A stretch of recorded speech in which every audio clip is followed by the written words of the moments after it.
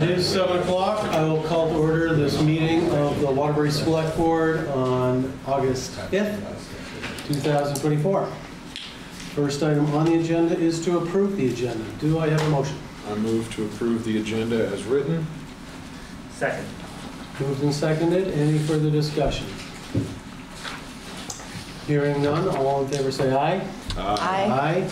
Any opposed? Any abstentions? All right, agenda is approved as written.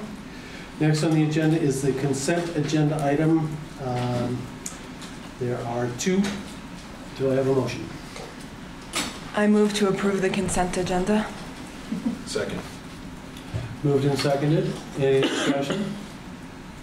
Hearing none, all in favor say aye. Aye. Any opposed? Any abstentions? The consent agenda is approved as written. Next is the public session. Anyone wishing to address anything not on the warrant agenda, I would ask to please come forward and to try to contain your comments to 3 minutes per person. And if you wouldn't mind just coming forward and introducing yourself to start. Yes. Where do I go? Right up Come here. on up. Mostly for the owl for folks online. It helps be up close.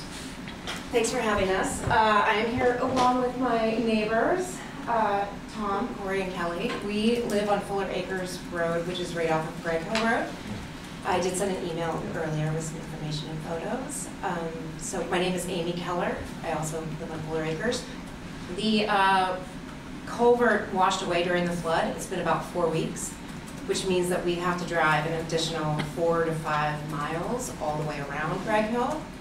It adds a lot of time, as you know, to get into Waterbury, and it just adds up with work and with kid drop-offs and all of that sort of stuff. In addition, we have been parking a vehicle on the other side and going around the chasm, which is another, it's not ideal. Can you walk down through the culvert? I don't go through the culvert, we go around, and there's like a little path that we go up through. The culvert is treacherous, and it's likely to give way at any point, so I don't go in the culvert at all. We go around. School is starting in a few weeks, and if you think about Greg Hill Road, the bus enters at one side and comes out the other side, and there is no place for a bus to turn around. So it's not just us, Fuller Acres, there's 8 homes between the culvert and Elephant's Rock. It's not just our homes, it's the entire Greg Hill Road, all the children, school children that are on that road that will be affected by that. I just want to bring this to your attention because we haven't heard anything about Greg Hill Road and about the plan to fix the culvert.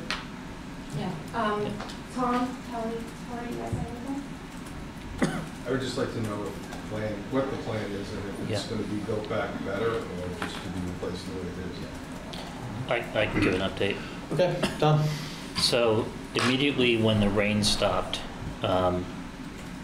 we spent a couple days and focused on everything we could fix and that we thought had some potential to get worse. Probably 2 days after the rain stopped, we had Grenier Engineering up there doing some survey work. So they told us the existing size pipe was not adequate for the future. It's an 8-foot culvert now. Grenier told us the notes here is 400 cubic feet per second, which is about 3,000 gallons at peak flow. It drains a larger area than I could ever imagine. So to buy an 8-foot culvert pipe, I think it's 115 feet long. The ones we could buy immedially in stock to just replace what we had were about 110 grand to buy one. We think we're going to get a bigger structure. We think it's just a bigger pipe in the end, concrete head wall likely as a part of it. I believe we will have the new structure on site in about 3 weeks with, call it 10 days to install.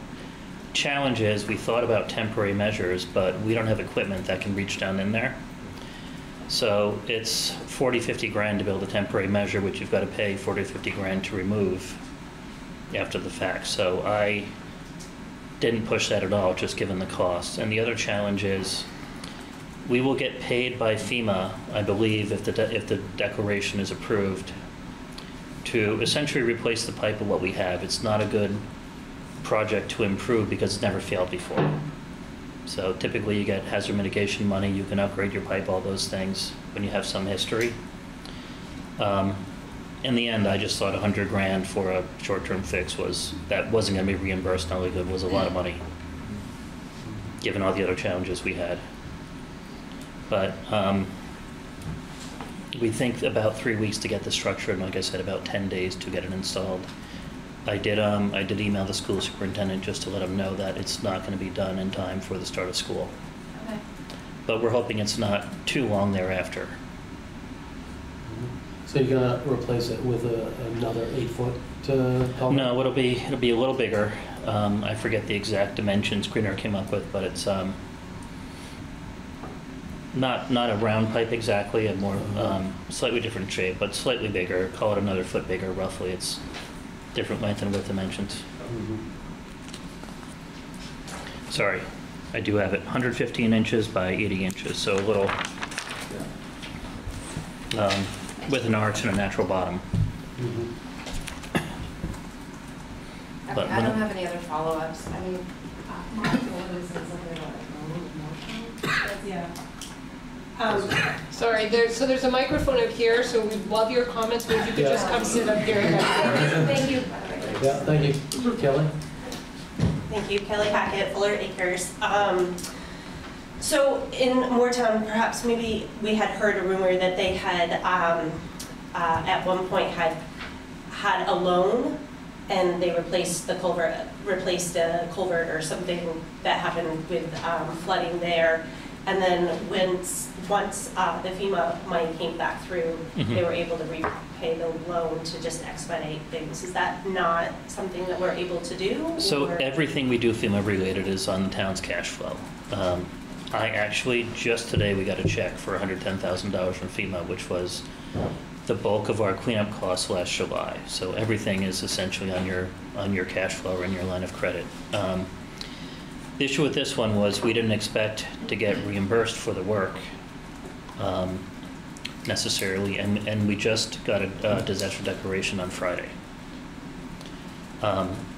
So part of it is, I have no doubt this is a FEMA item, we'll get reimbursed 75% for the long-term fix, at least to bring it to the original standards. But we were a little more concerned about the short-term measures. Okay. And then just to follow up as far as with busing, will that information, will the folks that have children in that area, will we need to be getting our own students to the school, or is that something that you're probably in that midst of working that through? Will that information come from the town, or will that information come from the school? That'll come from the school. Okay. Yeah. Thanks. Sure.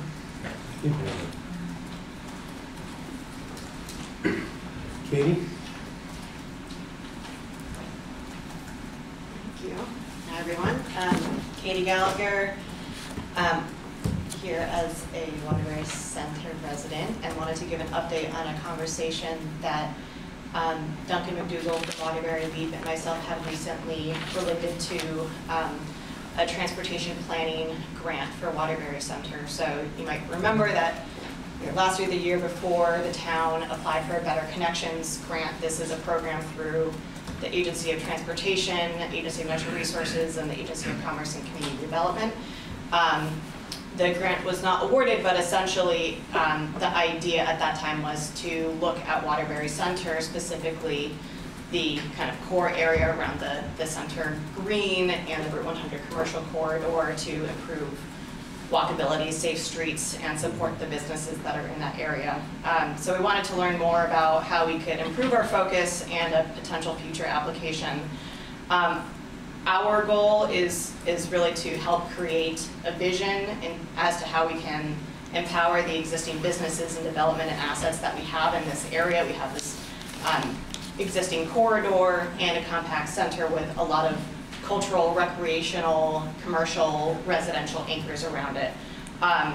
So the Better Connections program is a really fantastic fit for trying to bring together these different pieces, so that's why we were interested in following up with them.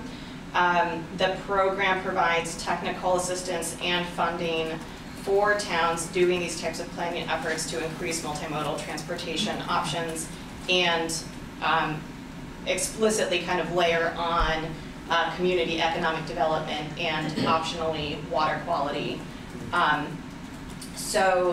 After our conversation with the team, they felt that Waterbury's situation, our goals for the grant, really matched their mission well, and I think especially since we've already applied and continue to be dedicated to addressing these challenges that we're facing in the area, they seem really interested in it.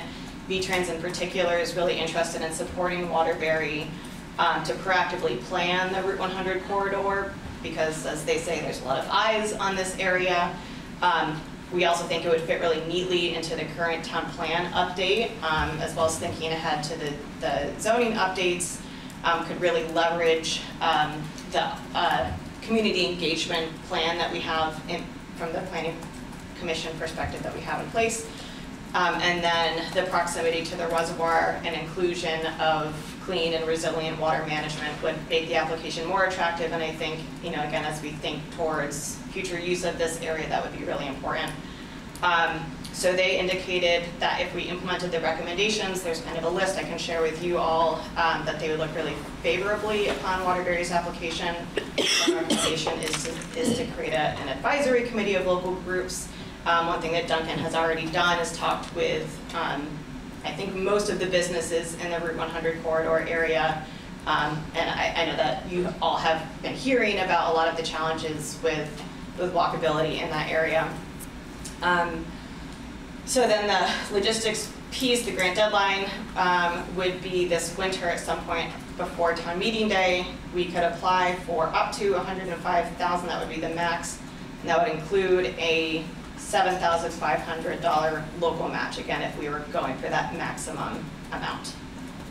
So just wanted. I'm sorry? The match was what, how much? So it's $7,500, it's 10%, but the A&R clean water portion of that does not require a match. So that's the. Okay. So we, just to clarify what action you need from the select board to move forward with it? So I think at this point, we've been in touch with Tom, and we want to continue kind of doing some due diligence, just making sure that we have all of our ducks in a row and see who else would be interested in participating in this. We're also trying to do some research as to what other successful applications have done. Ultimately, we would be coming back to propose a final application. So I think at this point, it's just keeping you updated as to what we are hoping for and kind of have our eyes on. And when you say we, it's the Planning Commission?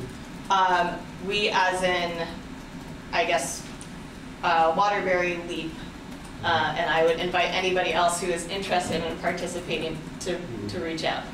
Okay. I think about that grant a little bit differently than the last application, which was now over a year ago, I think. Yeah. What I think about differently is the seminary field. So behind the seminary building is a 3-ish acre field, I guess, that we own. It used to be a ball field. There's still backs up there. Haven't used as a ball field in quite a while, but we brush hug it enough that it still looks like pretty decent grass if it was mowed. And but no public parking, just seminary building parking. Not really walkable, but I think there's going to be some demands to use that field in the future, given we've lost the soccer field down here. These fields need a lot of work, and it might be smart to try to migrate some of the sports to those fields.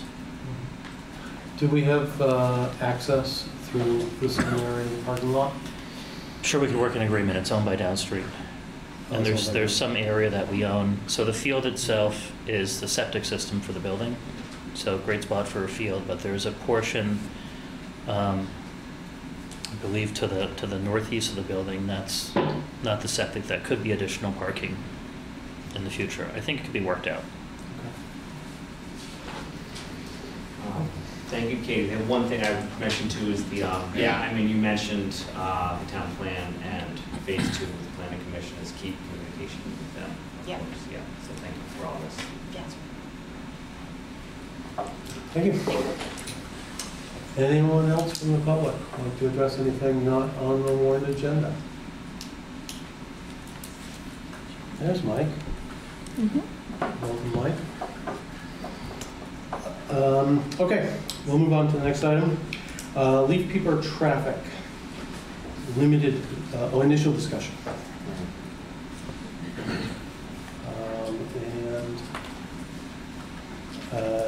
Dan, are you here? There we are.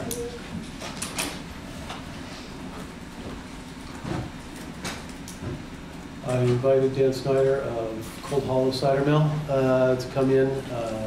We had an issue last year. We've had an issue practically every year with traffic on a few special weekends in the fall, right around foliage time. It's not unrecognized or unusual, but with the navigation now on board with the number of vehicles, people are finding different ways to try to circumvent traffic backups on Route 100, and so traffic gets snarled all over Waterbury Center, with people trying to move from the interstate to Stowe and back again.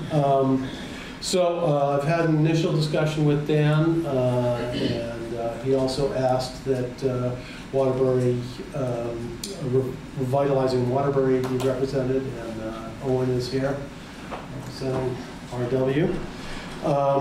So Dan, why don't you tell us a bit about your thinking on this, and how you tried to deal with the problem in the past, and what you're thinking for this year. Yeah, I mean, my thinking on this is I've never looked at it as a problem. This is our tourist economy in the state of Vermont. You know, foliage in the state of Vermont adds about $3 billion worth of revenue. And I can tell you, I make up a very, very small percentage of that number.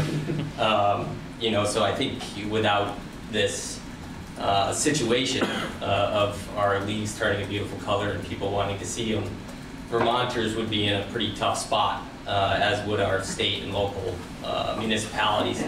Because a lot of the tax revenue that is supporting our townships and state are coming from this situation of foliage that we're very lucky and fortunate to have.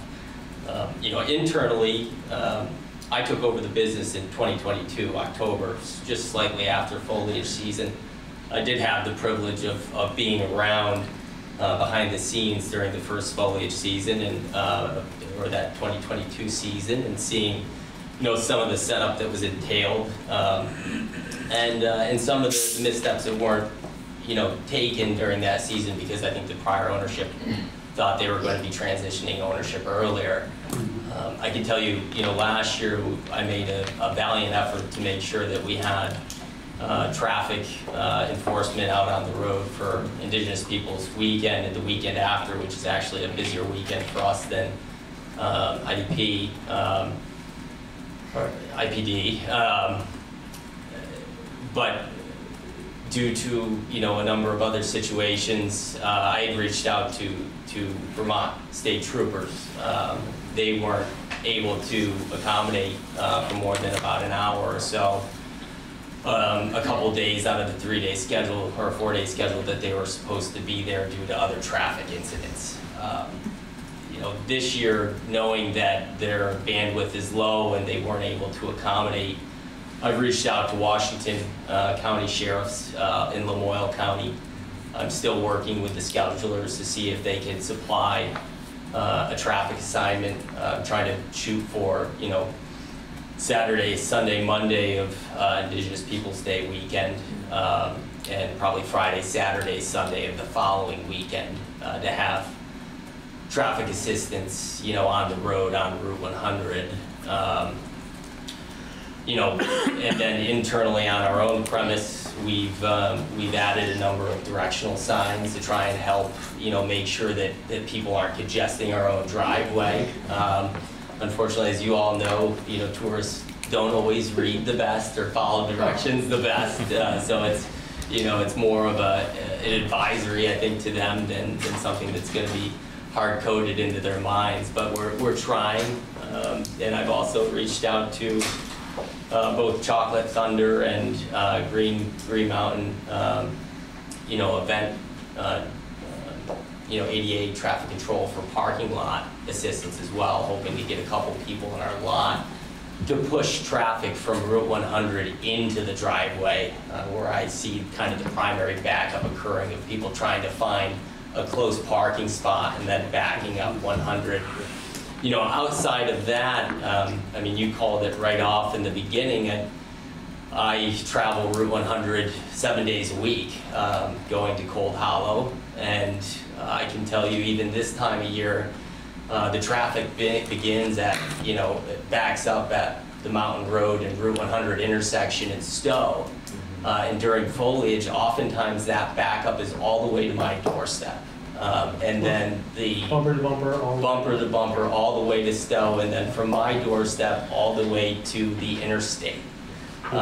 With traffic jams at my location, Cabot Annex, you know, Ben and Jerry's, right down to the stoplight before the on-ramp. So it's, you know, will I admit that we are a popular destination during foliage? Absolutely, and I'm thankful for it. It allows me to employ 42 people all year long, who I absolutely love. But there's more to it than Cold Hollow.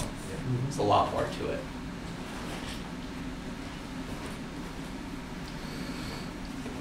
Okay.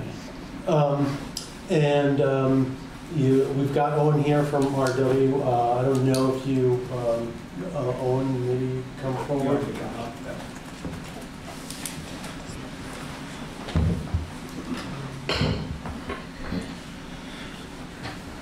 Owen is the Economic Development Officer at Vitalizing Waterbury. Owen, from your perspective, how do you see your constituents, members of your group, dealing with issues around weekend foliage traffic? I mean, most of what I was going to say, I would say Dan said already. It's an issue pretty consistently during those weekends, but there are a number of other businesses that also promote and attract this traffic. As you mentioned, tourism is a $3 billion a year industry in Vermont. While traffic is unfortunate, and the Route 100 traffic is especially unfortunate, I think that Dan is going out of his way to bring traffic control in here. And realistically, if we wanted to place blame on anyone in that area for this, you would have to pretty much just pick and choose businesses lining that corridor all the way up to Stowe, all the way to here. I mean, I think it's inconvenient, but it's overall a good thing, and it helps keep our economies running. So, Roger, from my direction, and I don't get out of this area as much as I used to. But I can tell you, I grew up, you know, once a summer going to Cape Cod. And I watched a 2-lane road turn into a 4-lane road. I did go to Bar Harbor a few weeks ago, and I watched you know, a 2-lane road there turn into a 4-lane road with a turning lane, and often a 2-lane road with a turning lane in the middle of it. And I know it's a particularly difficult conversation to have of infrastructure in this area with all the flooding and damage that we've seen. But I think the solution, you know, does need to come in a form of a plan, whether that's a 5-year plan or a 10-year plan or a 20-year plan. I hope that this situation of foliage traffic is not going to go away, because we all depend on it, whether we know it or not. And I think the only thing that can really remedy it in the long term is planning and some infrastructure changes over time. It's again, hopefully not going anywhere, and we can turn a blind eye and ignore and point some fingers for 3 to 4 weeks out of a year until it's gone, and we forget about it until next, you know, July or August. But it's a reality, and I'm even seeing, you know, this August and late July has been busier than last August and late July. And I think, you know, some of it, I think our tourism got shut down a little bit with national news making, you know, a suggestion that Vermont was closed for business last year. And I think we came pretty close to it this year with the national news, and just last week, Nora O'Donnell making it sound like we were closed in Vermont. But, you know, I'm seeing busier and busier years, you know, between Stowe and Waterbury Center. And it's, I think it's really, we should all work together on some long-term planning of what those true solutions look like. Because it's more than me. Sure. Well, we just heard Katie Gallagher propose a grant to look at a V-Trans grant to look at walkability. Maybe traffic patterns could be part of that. Yeah. In the more short term, we talked about seeing if we could get on the get either the Memorial Sheriff's or Washington County Sheriff booked for any of those weekends. Sure. And I'm wondering how far that conversation has gone and what you're thinking about it. Yeah, I am, you know, on board with doing it. I reached out to the state troopers last year, and to my knowledge, I thought I had them booked until crashes happened. I spoke with both Lamoille County Sheriffs and Washington County Sheriffs. They're trying to schedule it in, and I'm waiting for their response. So they think they can make it happen, but I think other things have taken precedence so far this summer. I called the follow-up last week, and they were preparing for, you know, impending doom somewhere in the States, and they would call me back. But we're going to break one of these yeah. So it's, you know, I think their words were, well, you're calling and following up with a good amount of lead time, so we shouldn't have any issue. But as of right now, I don't have a commitment besides private firms that can commit, like, you know, Green Mountain Pets. Mm-hmm. Questions? Ken? I don't think we can place the blame on leaf peepers for any one business, and I love Cold Hollow. Your donuts are why I'm fat. And I don't think necessarily the traffic is, you know, to Waterbury businesses are not the reason that the traffic happens. I worked in Stowe for years. He's absolutely right. It backs up all the way to the hotel, into the ski resort, all the way down to the highway. The main concern why I brought this up last year after experiencing peeper traffic is that Guptill Road is the access point to a vast swath of Waterbury Center. And when that's blocked up, none of us can get through. Nobody who lives in that area can get through. And I think, well, the Route 100 corridor businesses will be just fine with 100 being passable. Making Guptill and the other roads that come off or come on to Guptill accessible to local traffic is incredibly important for peeper season, because a lot of us work at local businesses, and if we can't get to work, those local businesses can't open. Solution? Close it to exclusively local traffic for those weekends. Feasibility? Barnes Hill is a hot spot for that leaf peeper traffic. I feel like a lot of people are heading right there, which is tough. But maybe they can come from, they don't necessarily have to come from Guptill. I mean, certainly we could put a sign saying no through traffic or local traffic only. Not everyone is going to Absolutely. Listen, that. yes, right. Just like the tractor trailers don't read the signs on the Well, I would hope that at least enough people read the sign to not create gridlock traffic on Guptill Road and leading up to Perry Hill, which would be the ultimate hope. There are going to be people who ignore signs, just like those 18-wheelers on 108. But just to relieve at least a little bit of the traffic so that locals who work in town can still get through. Or at least get to the highway so that they can get to work wherever it is that they work. you want to propose some? What other Or you can business? revisit this later, but. I'm curious, has there been, and sorry to interrupt or be out of place, but has there been any studies on the time that it takes to get from, say, the center to the highway or Stowe to the highway or anything like that during that time of the year? I don't know because I'm still at the office usually. I teach at Stowe Middle School. Yeah. And when I leave my school to come to Waterbury Village, 45 minutes. Yep. Minimum. What? Those leaf peeper days. Oh, okay. Yeah. That it's backed up. Yep. Like that. The Fridays and the Mondays. But that's the weekend. Right. Fridays. Fridays and Mondays, Yeah. when they're coming in, when they're going out. As you go down all up around. Right. But then you still have to hit 100. Right. Yeah. Yeah, and they change the lights, so it's, like you get one car through on Buffalo Road and that's it, because they change the lights, so they don't let as many people out. One question is, the bridge on Guptill gonna be repaired by then? Yes. Okay, that's a question. All right, Chris, you have a question?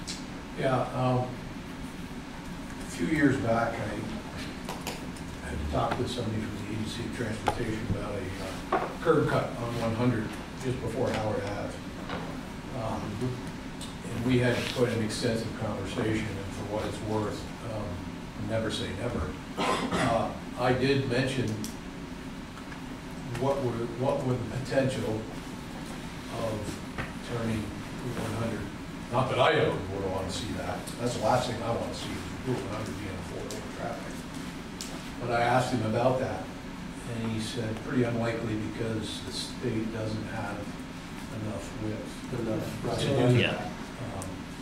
And I suppose you'd have to go through a major acquiring of people's property in order for that to happen. So I don't know what ultimately the end-all solution will be. And then speaking to Kane's point, Guptill Road literally shut down for hours, bumper to bumper. I mean hours, like 6 hours, 7 hours. From the time it starts to the time it stops. Putting a traffic detour or something like that through there. How effective it'll be. Might be worth a try, right? What's that? Might be worth a try. Yeah, that's what I'm saying. We'll know until you try it. Yeah. Mike? Just add Perry Hill to that bypass. That's really serious. Say it louder so everyone. Perry Hill. Okay, did you hear that, everyone? Perry Hill's the next place to go to. During that time frame, and it's just solid. But I think a uniformed officer that knows how to manage traffic can do better than some of the stuff we've seen out there already. So I would definitely encourage somebody well-trained in traffic control. If the county sheriff is available, are they better off at Cold Hollow or are they better off at the light at Guptill? Well, I guess the reason that Cold Hollow gets picked on is that there is an import without any signal. I mean, at least there's a signal at Guptill, and most people pay attention to it. Whereas at Cold Hollow, you need someone to stop traffic, let some people in, let some people out when there's an opportunity to do so.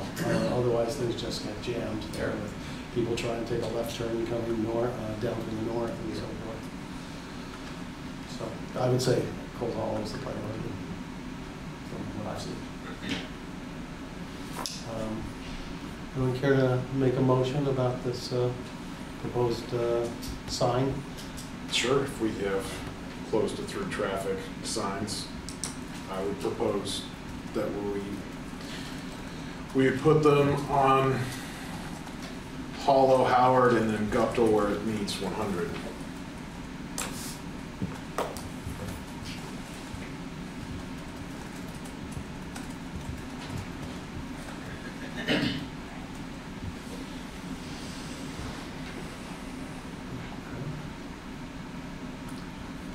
You did that?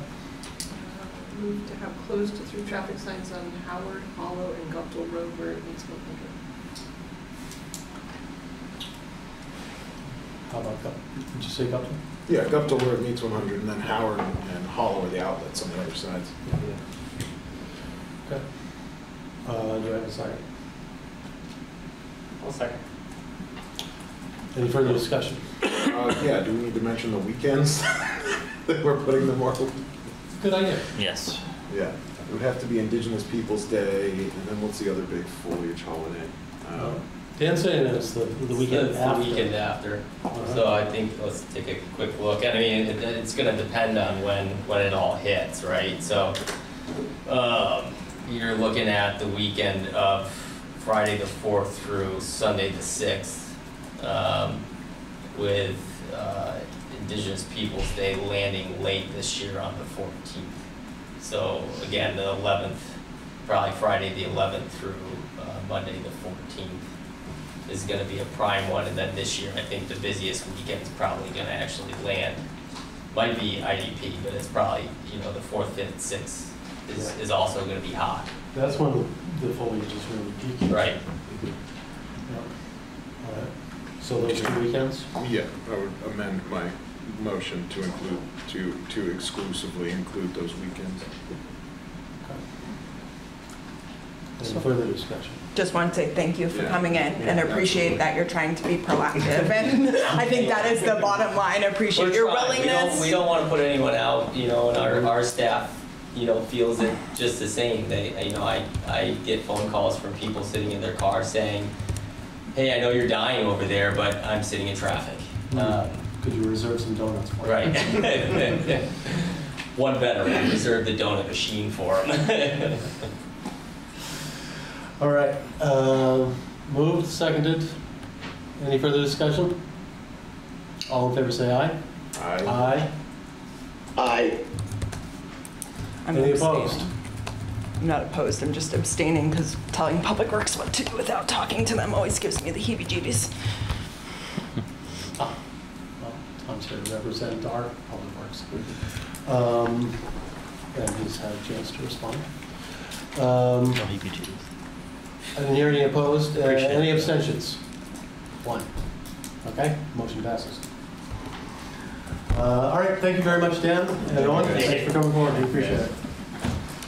Next on the agenda is a summary of the flood mitigation held on the 29th of July and the flood mitigation grant update. Alyssa, do you have a summary of...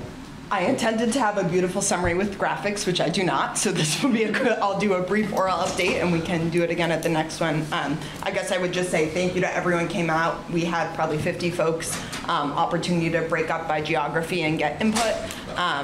I would say personally, if you saw the dot voting on the wall, and again, I'll send everyone the numbers, we've had a couple additional votes online. Not shockingly, the several permutations of projects at the cornfield scored relatively high. Dam safety, or looking at removing dams, I guess was one that I felt like hadn't been part of the conversation, but got pretty strong response. Again, recognizing it was like an imperfect pulse poll with those in the room. And the other one that actually had a decent amount of reception at that meeting was just around like a plan for updates and information sharing, just recognizing we had a fair amount of residents, we're soliciting input, and just there's that piece between we know we're not going to be able to pursue everything, so how do folks know what things are being pursued and on what timeline, which I guess would just say transitions to kind of this agenda item around what group is holding this, how are we sharing regular updates about what grants, what fits in what grants, what might be beyond grants and a separate conversation, and how people know to plug into it. And then the other, I guess, big one, but I'll turn it over to Tom when it's appropriate, is the specific hazard mitigation grant that we had said has an extended timeline. So we have through the end of this month. So just to say we'll be able to revisit that at our next meeting in August, as opposed to the 15th or 16th, which is what we had said at the meeting. Tom, do you have any updates on that grant and what's been prepared to date? What's envisioned going forward? Yeah, I think focus on all the projects that have come up already. The SLR Consulting is pretty deeply involved in the work, and I think by the grant is really a pre-application, so by the 30th, SLR will have a good kickstart in the study, but the full study that they're completing won't be done until the winter because the leaves have to be off the trees for the LiDAR data. But we'll have pretty good preliminary data by August 30th that we can submit with it. And completion of that study and paying for it can be one of the grant topics too. And so the one challenge for the grant is you submit the concepts with the budget that you have, and then you work with the state hazard mitigation office till the end of the year to try to winnow that list down into what's best and most feasible. And so that'll be the biggest challenge. We'll submit, I think, a lot of topics and go from there. So we could have like 10 different concepts within this? I mean, yes. The cornfield is, as one example, lowering the cornfield is a project, but the question is the project lowering it and then, regrading it and replanting it using some natural wetlands plants, things like that, that came up at the meeting, and I thought that was an interesting concept. I know Mike Bard suggested Ducks Unlimited and others, Friends of the News would be pretty happy to partner on projects like that. So lowering it is one thing, but the question is, what do we want to do as the phase 2? The boardwalk idea was mentioned, so we could have several years worth of projects out of one in the end.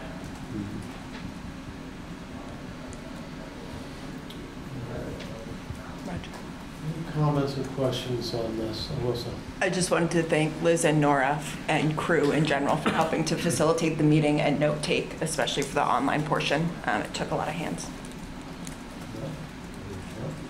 And other things that they're doing as well, actually. Yes. All right. Hello? Yeah. Yeah, my name is Joe Hayes. I was wondering if I could comment on the summary that was just presented. Please do.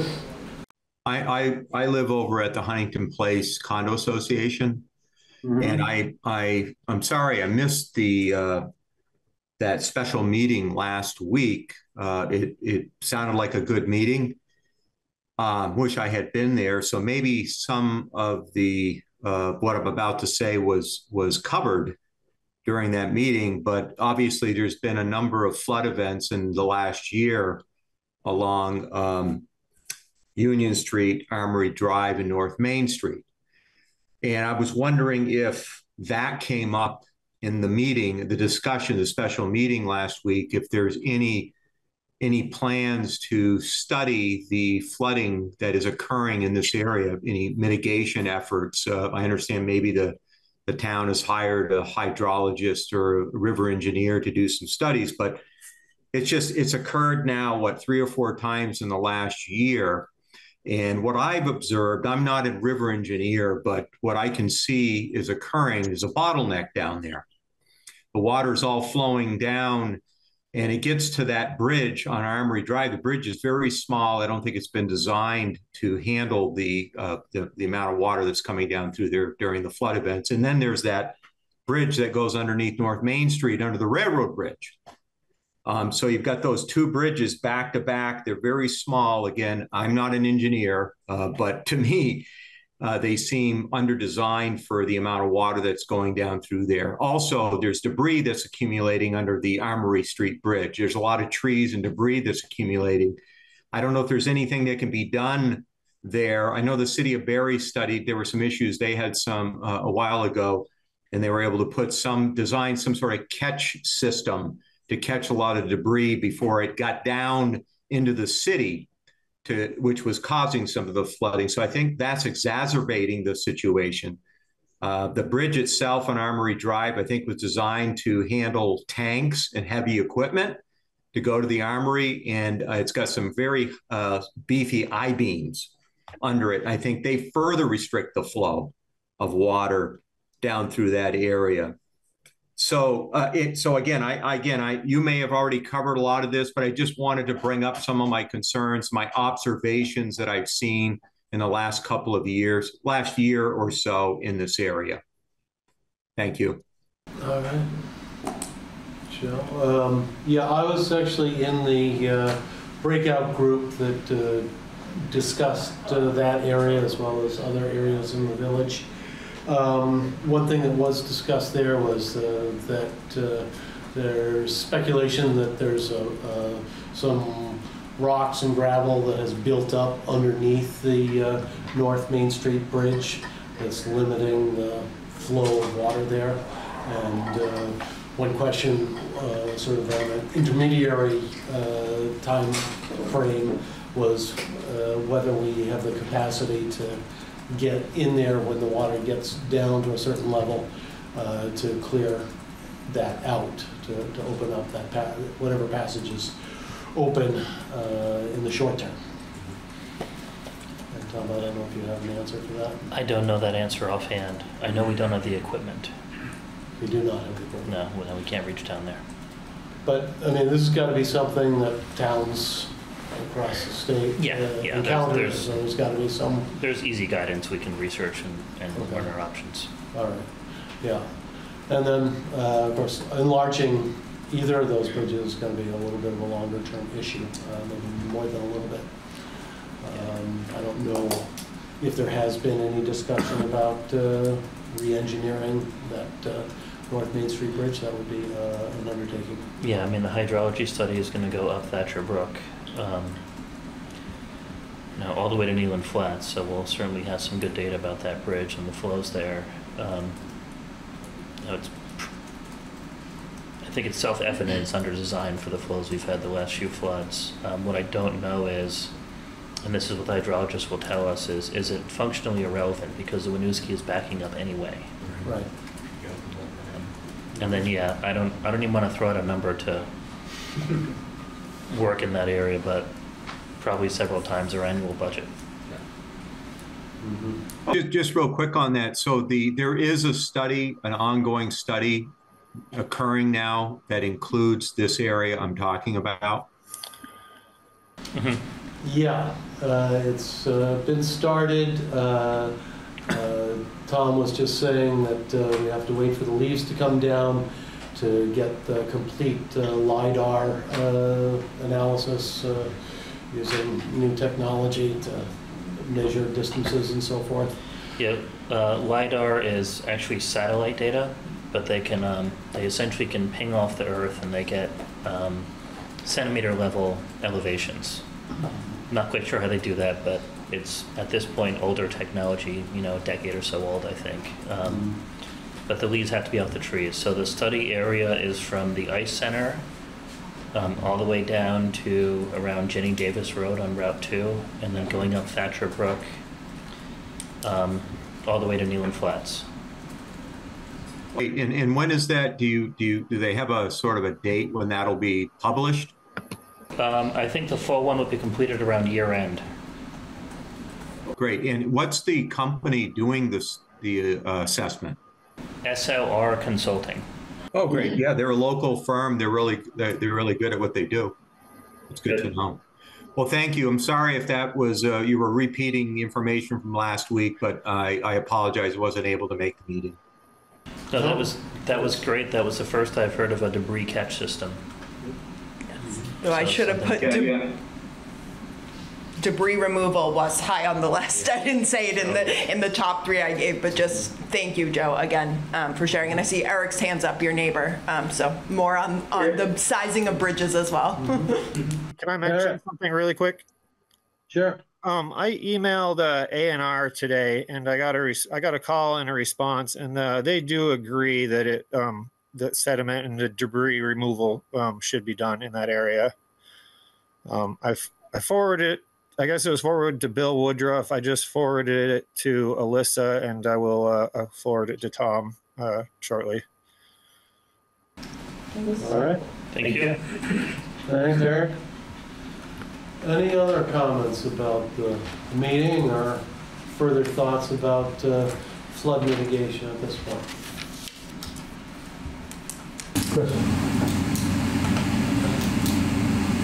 Not to beat a dead horse here, but just out of curiosity, and I'm thinking about this whole issue, and I'm thinking to myself, people think I'm loony to suggest getting rid of the Bolton Dam, but I'm wondering if this study has any ability to look at what if that were gone. What potential might it hold to solving part of, or a lot of, the problem that the village constantly is faced with, simply just by relieving all that ability for that water to back up? I don't know. I know it was looked at when the study was done in 2013. I don't know to what extent, but my recollection might not be perfect in how I say this, is that it was simply a bit too far. But I would like to take a look at that again. Is there better data now? Is there have we filled the river with more sediment that's now stopping at the dam? Maybe in fact you're right. Yeah, so I'm just wondering, the expense that Waterbury has to go through time and time again, could we replace that power source somewhere else and be ahead of the game financially and eliminate a lot of our problem here? If you think about the number of dams that are in our rivers, in Middlesex, there's two. There's one just past the swimming hole,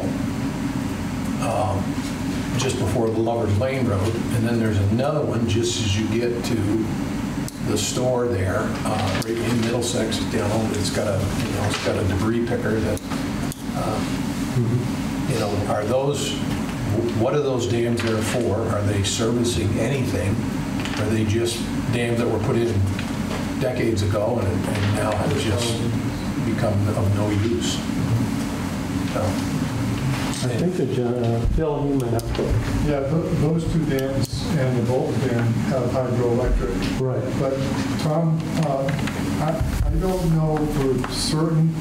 I think when Malone and McBroom did the choke study and when we asked them to look at the Bolton Dam, we were specifically asking about, I think they've got a boom system there that basically allows them to hold back more water. It's higher than the dam, and I think all they did was look to see if that system was not there, would it have made any difference. I don't think they looked at, taking out the whole dam and would that make it ideal. So I think if my recollection is right, just that kind of floating boom that holds back a little bit more water in the penstock, or to direct to the penstock to the generator, is all that they looked at the last time. So looking at taking out the dam, that probably would be interesting. Yeah.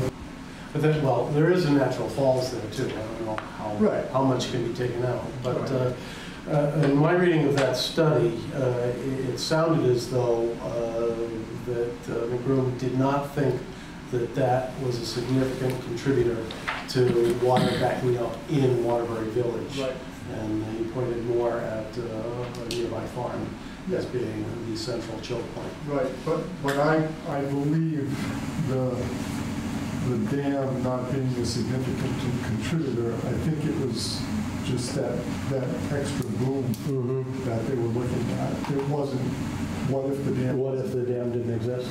Yeah. Well, and we can add that to the study. It's just below Jenny Land. I haven't read it for 9 years now, so I'm not. It's getting better.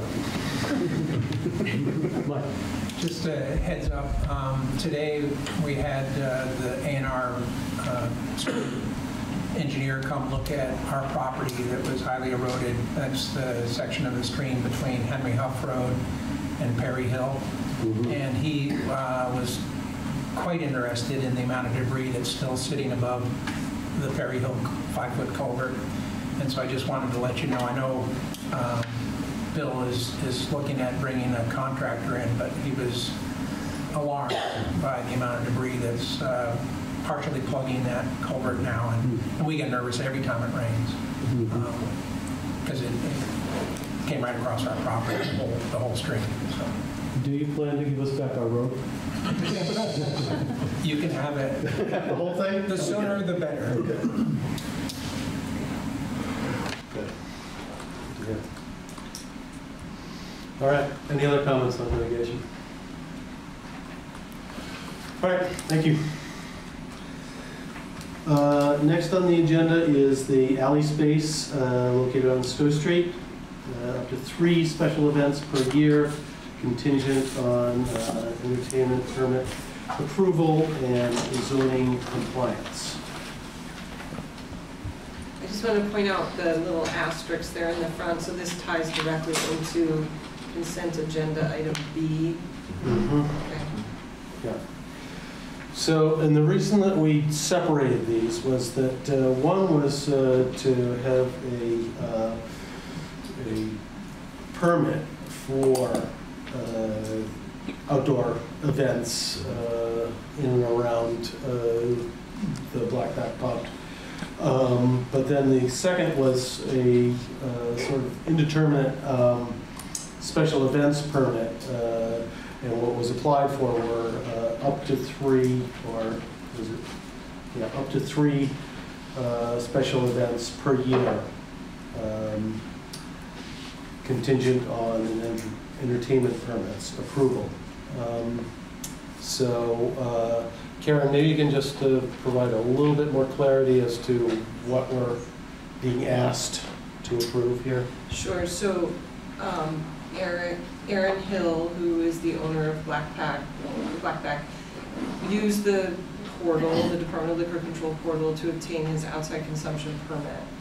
And the last few years, that permit has been put in place for their outdoor seating on their patio in the absence of these 3 special events. And then they would have to, and this predates his ownership of the business, they would have to come back to us later and ask us for permission to get their outside consumption permit extended for music in the alley. So when he was renewing this year, I suggested to him that he include it. But that turned out to be a little tricky because he doesn't know the dates this far in advance. So that's why there's a little bit of open-endedness to this. And we were able to email, he's traveling right now, so he couldn't be in attendance, but we were able to email, and I gave him some suggested language. So this is where we landed on that suggested language, opposed to up to, the way he had worded it was just a little too open-ended. Roger and I both felt like it needed to be pulled back just a little bit. So it's not included in the consent agenda in case I don't want to take away his other outside consumption permit, so I've separated them for that reason. I didn't think you'd object to the deck and the 5 seats that he's having, so I didn't want it to be all or nothing. And so under this revised structure, we could provisionally grant our approval, and then he would need to come back when he knew the exact dates for the Music in the Alley events. Right, because he'd still be asking for the entertainment permit. He Right. just wouldn't need to go back to the Vermont Department of Liquor Control. He would already have that permission. Does that make sense? So he would have the liquor permit in perpetuity, but he would need to come back for the entertainment permits? Because he doesn't know the dates.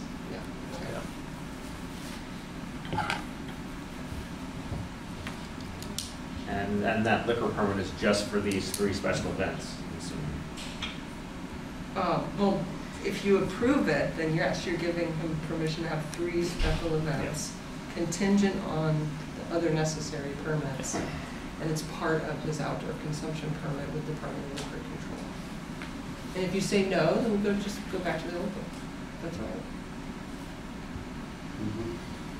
Essentially, this would help him avoid an extra step of having to apply for a liquor permit for every one of these events. Can I ask a question?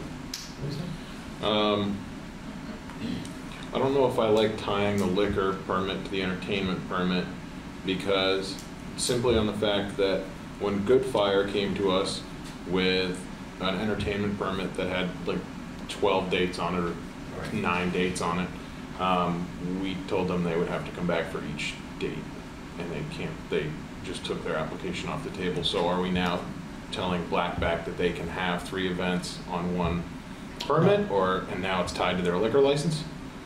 No, it's the opposite. The liquor license is now tied to the entertainment permit. They will have to come back for entertainment permits. Got it. Okay.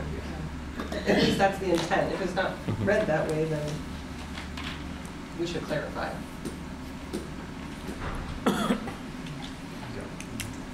And I think that's just zoning compliance was the other piece. Just the other complication on Good Fire was if you have more than 12, you actually have to go to the Development Review Board for like more than 7 or 9. So it was like a double whammy on that. 3 is under that, but just entertainment. So, I guess, yeah, my thought is just a quick question, and just to play devil's advocate, I don't see any way where this granting of this liquor license, I mean, just seems like it's saving Aaron a step. So I don't see, if this is helping out the local business, I don't see any reason not to, unless there is some sort of devious thought about this, but it doesn't seem like there is. Yeah, just to be clear, I suggested you do this Yeah. to save me the trouble of coming back 3 times. So if it's helping Karen out, I'm on board and happy to make a motion, sure. I make a motion to grant Blackback up to 3 or a liquor license permit for up to 3 special events per year, contingent on entertainment permit approval and zoning compliance. Second. Moved and seconded. Any further discussion? Mike? Yeah, I did have a little bit of a question. They have applied for permits. I assume they applied to Vermont Liquor Control to a limited event permit. So is our vote here, I assume, contingent for that permit? You don't need that if we make it part of their outside consumption permit. Okay, so it's part of Blackback's outdoor consumption, not a limited event kind of permit. That's correct. Okay, thank you. Any further discussion? Hearing none, all in favor say aye. Aye. Aye. Any opposed? Any abstentions? Okay. They are granted their outdoor permit. FEMA buyouts. We have 3 applications? 3 applications. I suggest the first one to consider would be the one on Union Street, which is 42, I believe. And since when I wrote the memo on Friday, I hadn't heard from him 100% certainty he was interested in the buyout. I have heard from him today, Eric Gross, and he is on the Zoom call. I'll start up by saying that last year he said first floor flooding 3 times, pretty extensive damage. First floor, I believe, in the past was a rental unit for him, and he lived above, and that's been a real challenge, obviously, the past year. Source of income, real challenge, financially and otherwise. He is also interested in an elevation, and he can submit for both, and so we can pursue that. The challenge is state emergency management, where this all flows through, doesn't do a whole lot of work until you pick a lane, is I think the simple way to put it. So he can be in before the deadlines and have a little bit of time to decide, but they're going to give us a polite nudge pretty quick about picking a lane. But I think that opens his options.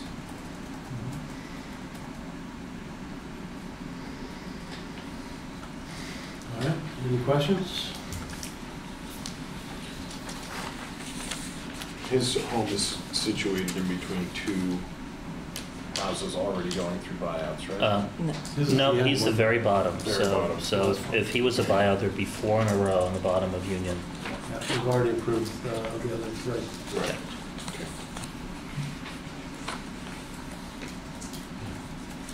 Eric's on. Eric, do you want a motion for both a buyout and an elevation? I'm just thinking the process. Don't need the elevation motion. Okay. Yeah, yes, please. I'm still trying to pursue the elevation just to see if it's possible or not. I've been in contact with Down Street Housing, and hopefully I can get some assistance from them. And I don't know. I really don't want to lose my house. I built it pretty flood resilient, so I didn't lose that much this time. I could build it back the downstairs relatively easily. All my utilities were moved onto the first floor. I didn't lose that much, but I don't really want to build it back if it's going to flood again soon. It's only a 20 by 40 rectangle, so I don't know. I've talked to quite a few people who don't think it'd be that complicated to elevate it. And I would like the opportunity to investigate that a little bit more. I got permission from Brian Eberhardt from the Vermont Emergency Management Hazard Mitigation Team to allow me to apply for both of these for now. And I know I will have to choose one or the other in the future, but this at least gives me a little more time to see how possible it is to elevate it. And that'd be my preference, but I don't know. I feel like now would be the time to probably get the buyout approved. And if the buyout's probably going to cost more than elevating. So I'm sort of thinking if they approve the buyout, then FEMA might let me adjust it to the elevation if it saves them money. It would also save the town 2 units of housing, which, so matters. That's where I'm coming from. I'm just concerned about myself. Like, I see 1 bedroom is going in Waterbury for $2,100 or $2,000 and stuff like that, and I pay about half of that for my mortgage and everything here. So it's difficult for me to give that up, knowing it's going to cost me twice as much just to rent someplace. So it's a really tough decision, and I'm scared about losing my house and not having a place to live. Understood.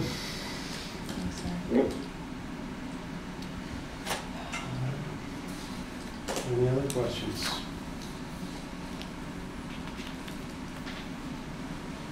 The motion. Tom, you said it just not clearly. We should make a motion just for buyout, so we have it for the records, just so that we can start that process. And then in the application, the buyout has the official paperwork that Okay. we need the motion for and to sign. So if that makes sense, Eric, just to clarify for the paperwork, this motion will be on buyout, but we can submit for both, as you've said. Okay, so I mean, would I be approved by the select board to apply for both, or you only have to approve one? I mean, I've got permission from the state to do it, so I would hope I'd have the support from it. Yeah, you're all set on the elevation. Just there's some official paperwork that goes with the buyout. Okay, great. Thank you. I'll move then to approve the buyout request for 42 Union Street. Second. Moved and seconded. Any further discussion? Hearing none, all in favor say aye. Aye. Aye. Any opposed? Any abstentions? Okay, Eric, you've got your approval. And Thank you all very much. Greatly appreciated.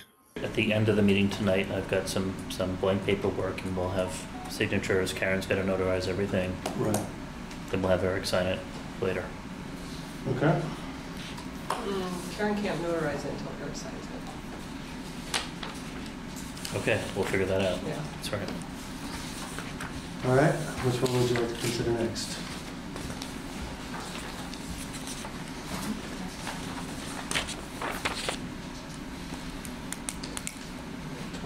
Next year. I've got, I mean. 21 Elm? Yeah. Stephen Kathy Flanders? Sorry, it doesn't look like I followed the memo. It's okay. That's all right.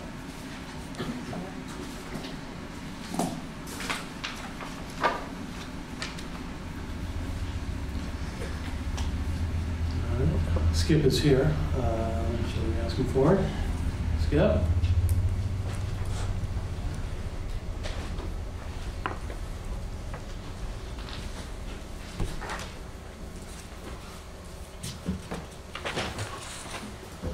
Welcome. Yes. You know, I'm talking to Tom and things after 3 floods in a year.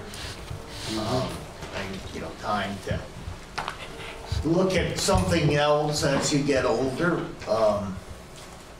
You know, and I don't know if you can get PTSD from these, but when you leave at 3 in the morning and 2 feet of water, you don't know what you're gonna come back to and stuff.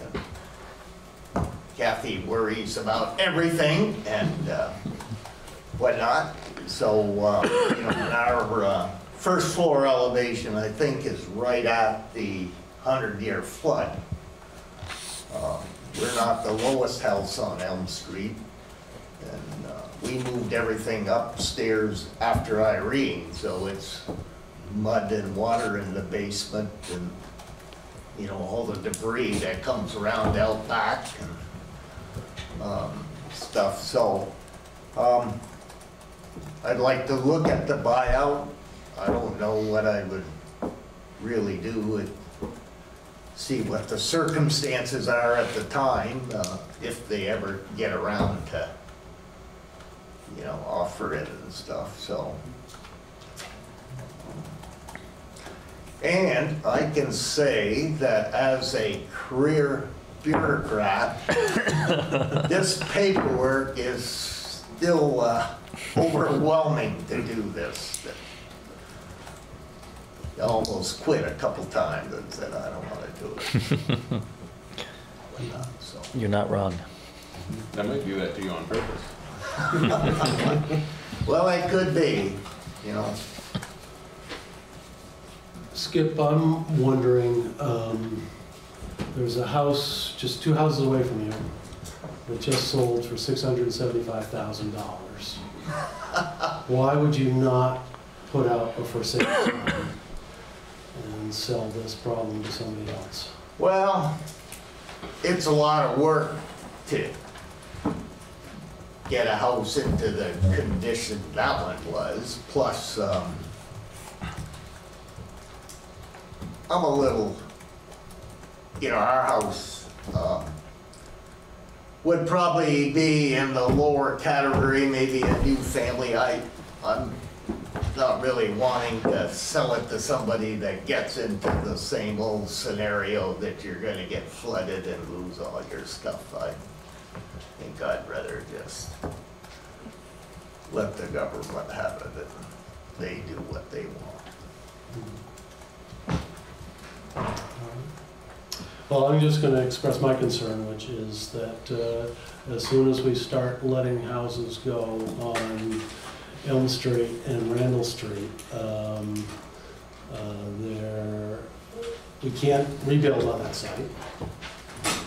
And we, as a town, stand to lose a lot of housing. We're investing a lot of money right now, or not a lot of money, but a lot of effort in trying to build and create new housing, and this is pushing us in the wrong direction. I can appreciate that, but it's still where it shouldn't be. And it's a lot of expense to maintain that house in a place that it shouldn't be. You know, the next flood is coming. My worry is it's the next Irene or it's the next 27 flood, and all this flood resilience doesn't help a bit. You know, it's coming. You know, and I'm an engineer, worked at the Department of Environmental Conservation for 40 years, so dealing with floods and things was, you know, that's just part of your career. And you know, we've lived there for 45 years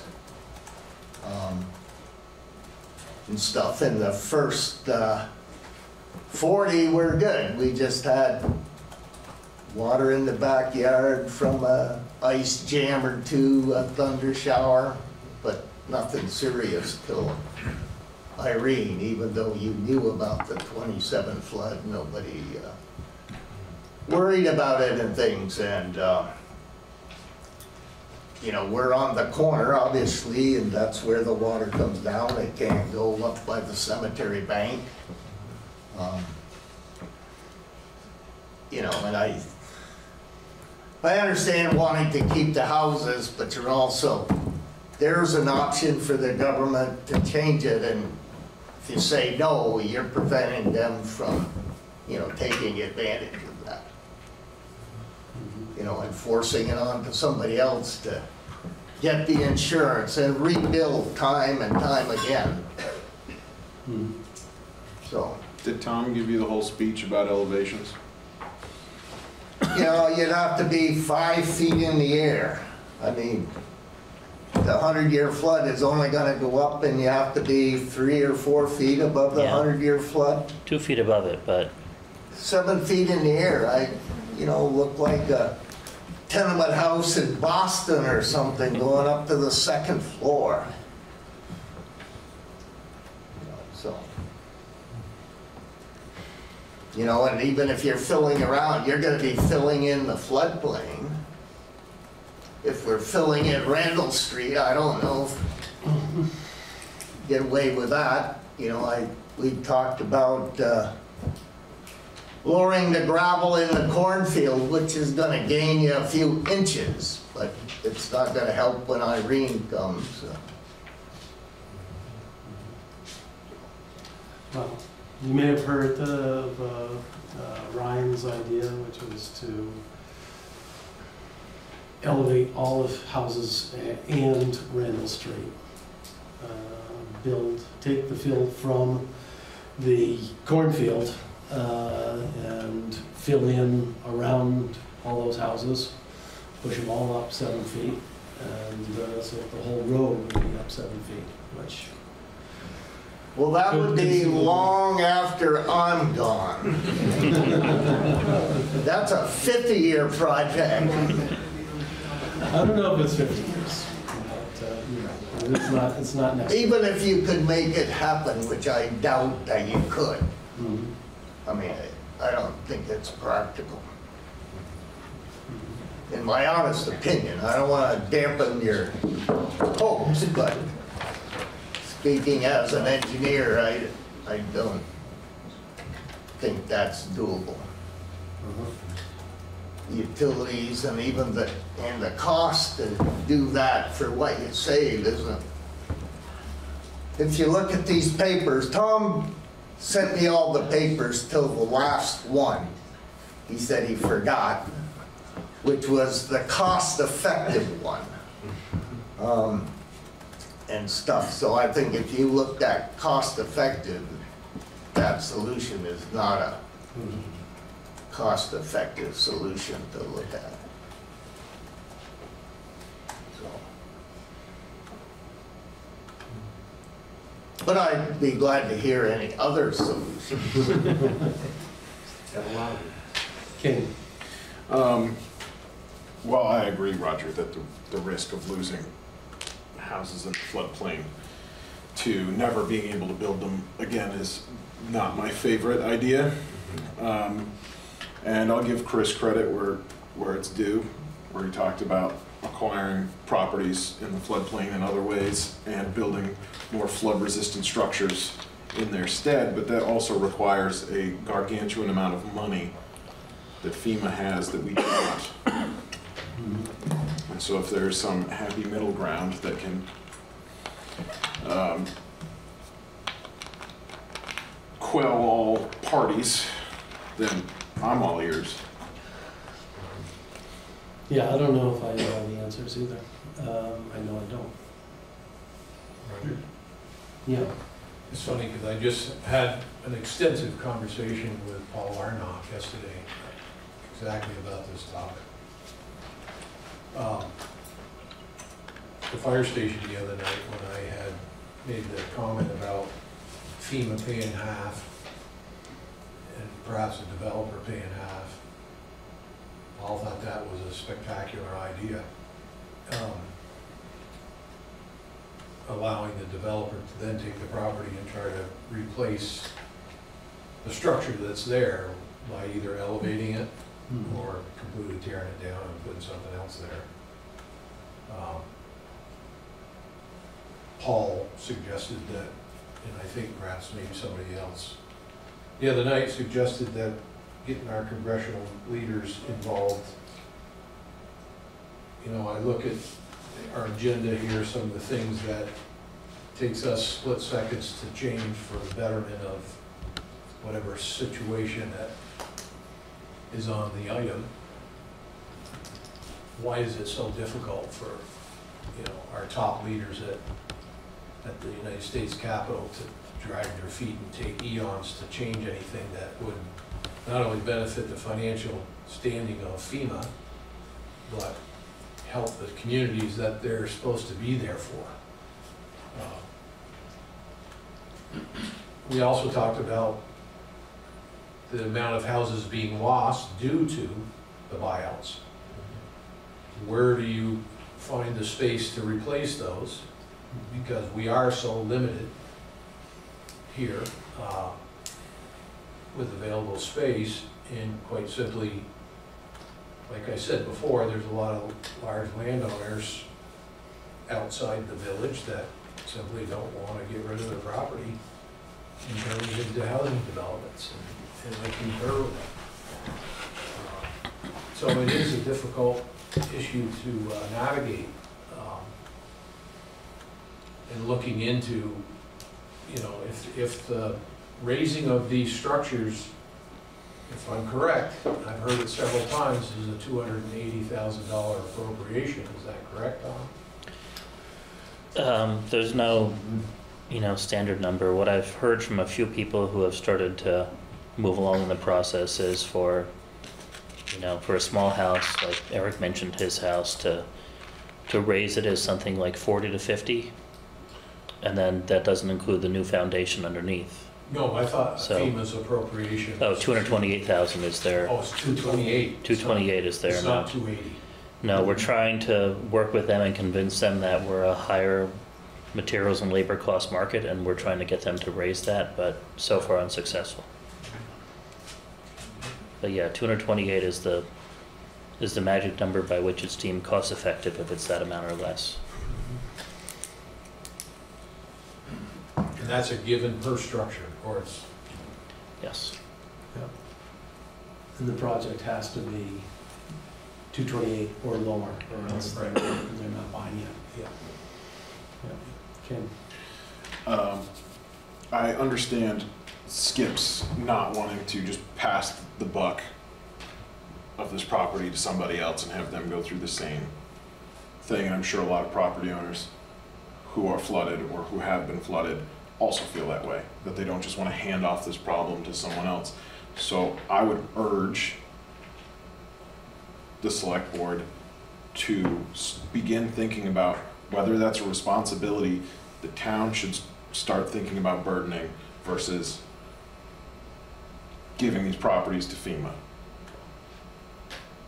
Should we consider starting to shoulder these burdens and maybe using that property for further projects on our expense, and whether we can even do that, or whether we just want vacant lots all over downtown? Well, I guess part of my response was that in partnership with Crew, the town has gone to great lengths, in Waterbury in particular, to help flood victims out. I know I've been helped out a lot. And in fact, I don't even cringe at the thought of another flood, because my basement has been flooded 3 times in the past year. You pump it out, it remains a little damp, as it has been for the last 20 years that I've been living there, and it doesn't really affect my life all that adversely, honestly.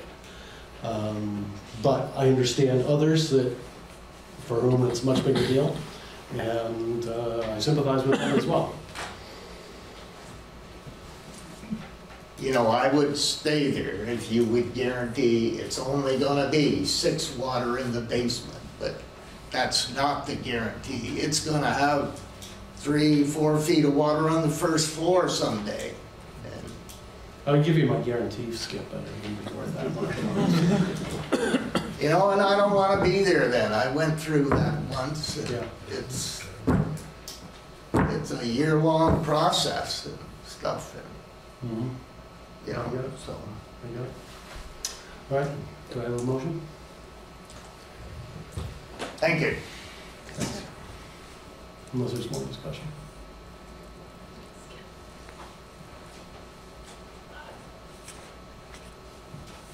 I'll just say my two piece. I mean, it's kind of similar to what you said, Roger, earlier. I just have to say something that the idea that, yeah, buyouts happening on Elm Street and Randall Street and just continue to pop up is a really scary thought to me. And the idea of vacated lots in those two areas gives me a lot of pause for this. I also, hear what Skip's saying and understand completely his perspective. It's hard, especially all the effort we've put into, and the planning commission has put into, phase 1, and seeing that wonderful work come together. It just feels like that we're taking a little bit of a step backwards in terms of losing housing stock in the specific area. So I hear you, Skip. I understand what you're saying completely. It's just, I'm trying to be thoughtful about this. Yeah, that's a good question, Tom.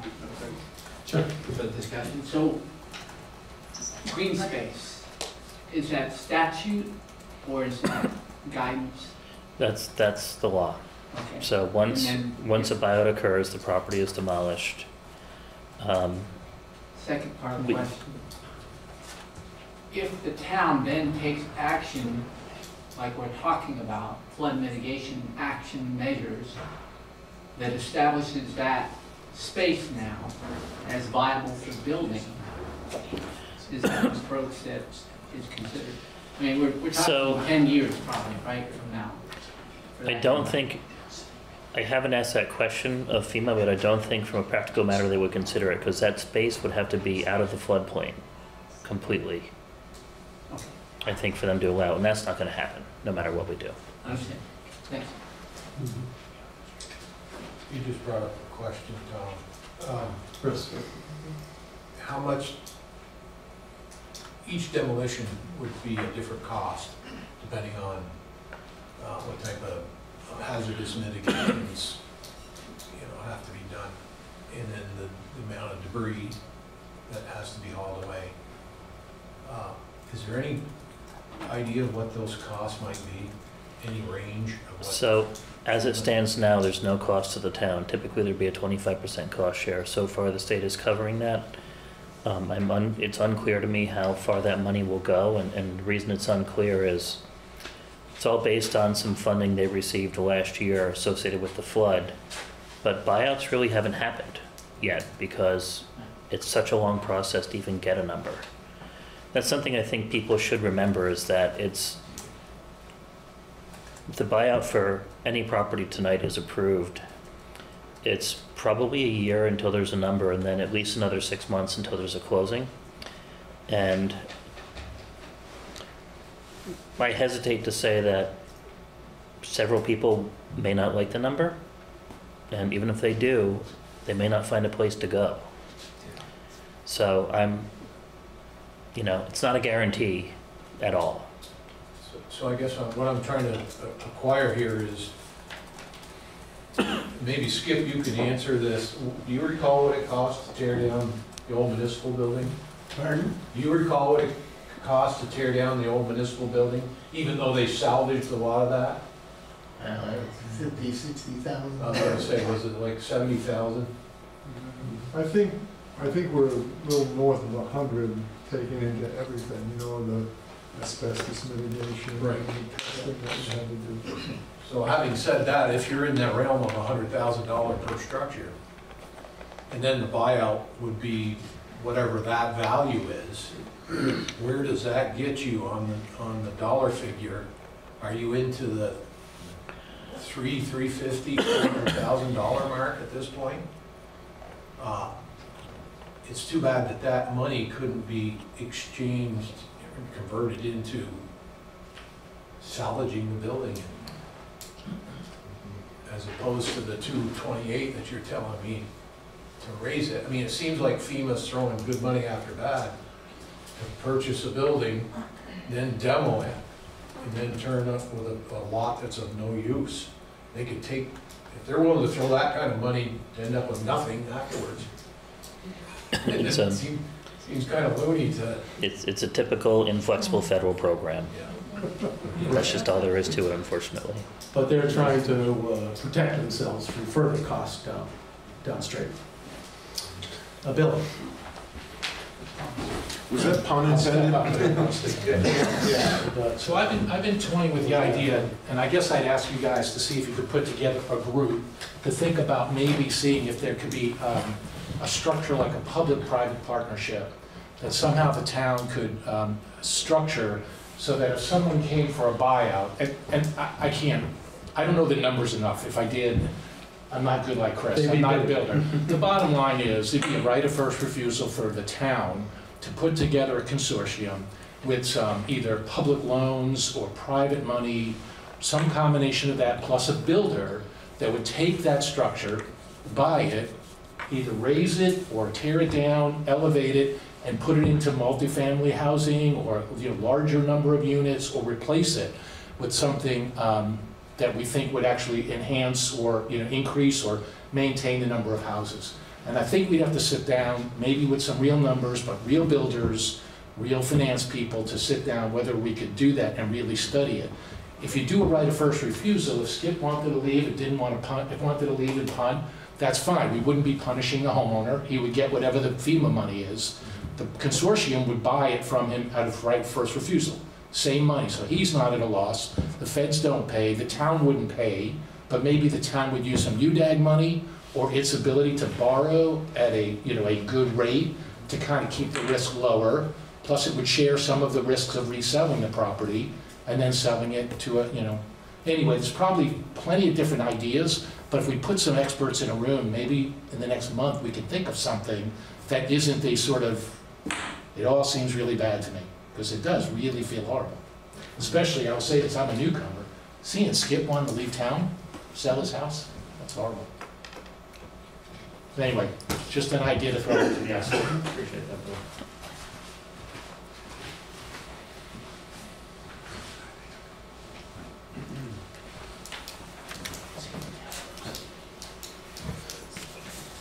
Yeah.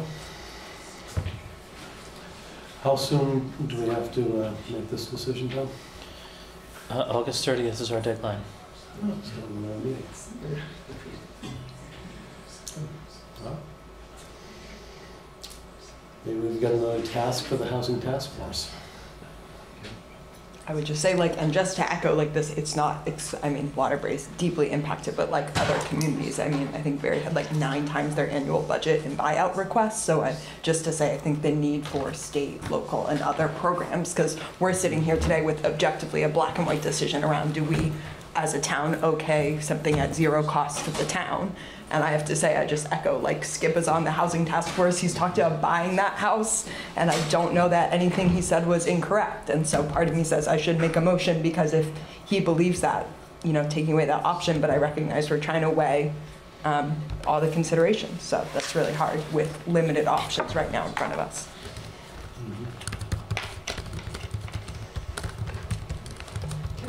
What do you think? Yes, Ed? So why is it that we couldn't just put a first right of refusal on these if we say yes, just because it gives us, as a town or maybe some investors, the option to buy it at the same, how hard is it to do that? We allow you to go for the FEMA money, but we get the town or the investor gets this option to buy it first.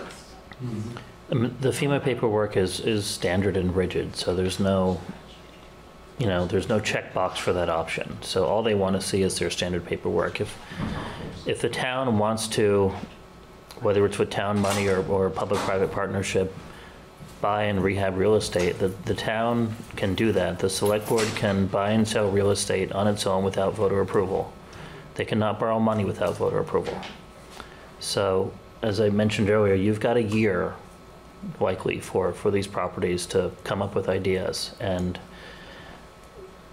But what you're talking about, I think, cannot be done without a town meeting day bond vote. Plain and simple. Even if half of it is paid for by a grant or a private developer in some sort, if you're talking, you know, 5 homes with an average market value of $500,000, you're, never mind the rehab costs, just the purchase costs.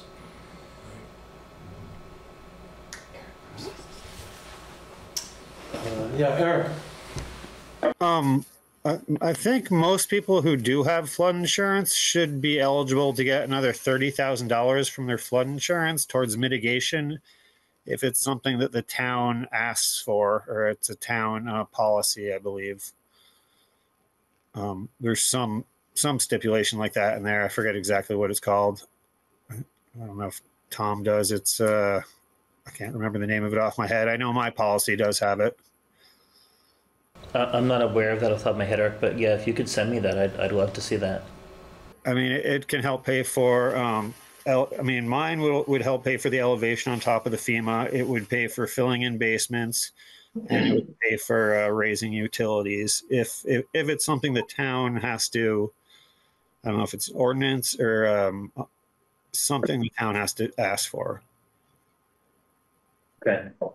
But yeah, I can send you the information I have on that. So maybe that can help out some people, some. Okay. So, do we want to move on this? Extend it till next meeting? I think extending to the next meeting. Mike? Yep, I just want to chime in, having a little problems with video and audio, but I have a dual concern. One, I'm really concerned for all the people on Elm Street and Randall Street and really any other places that get flooding. But I'm also concerned about a wholesale, you know, buyout of those areas. One, it's kind of folks who live in those areas, especially if they've come there since Irene, realize some of the risks. And sometimes they have to, you know, take proactive measures to protect their properties from doing things. And I think, as it's been mentioned by several people, if there was a wholesale way to flood-proof a lot of those properties, that seems to be a way to go. But I don't know if the FEMA process is maybe the best way to go. This is just not a very easy proposition. But I am concerned, you know, about, you know, a wholesale buyout, you know, where, you know, you're going to have a whole bunch of, you know, vacant lots on Randall Street. Thanks. Okay, thanks, Mike.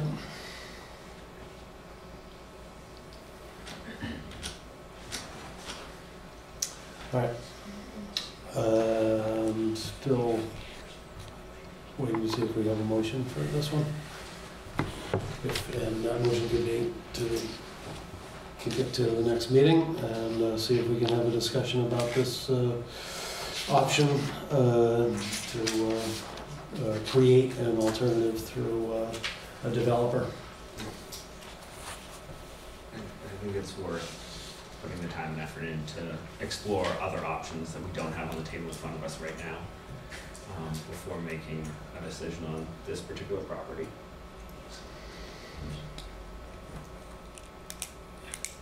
Good. Do you want to make that a motion?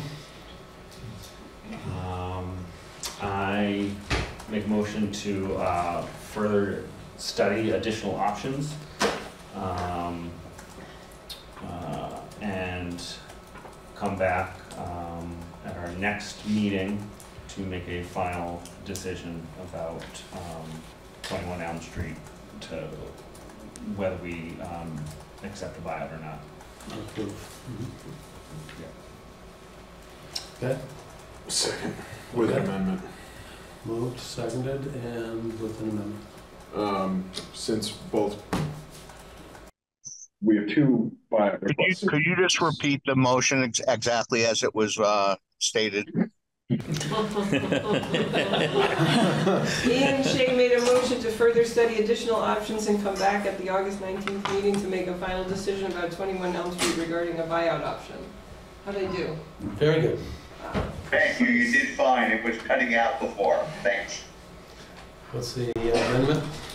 Just considering we have two buyout requests in front of us that are in the same neighborhood. They're not on the same street, but they're in the same neighborhoods. Now, Elm and Randall.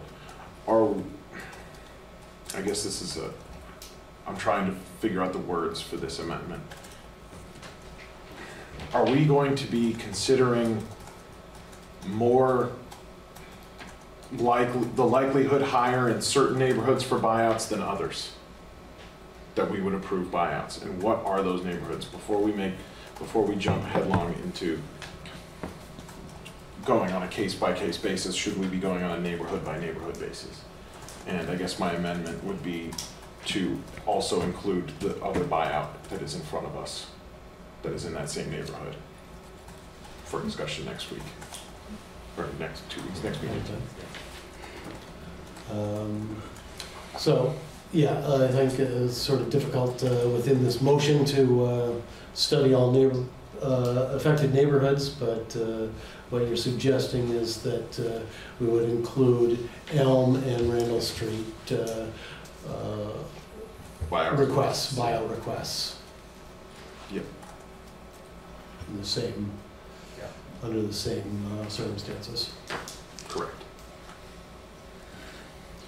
Okay. Do we have a second on that amendment? I'll second that amendment. Okay.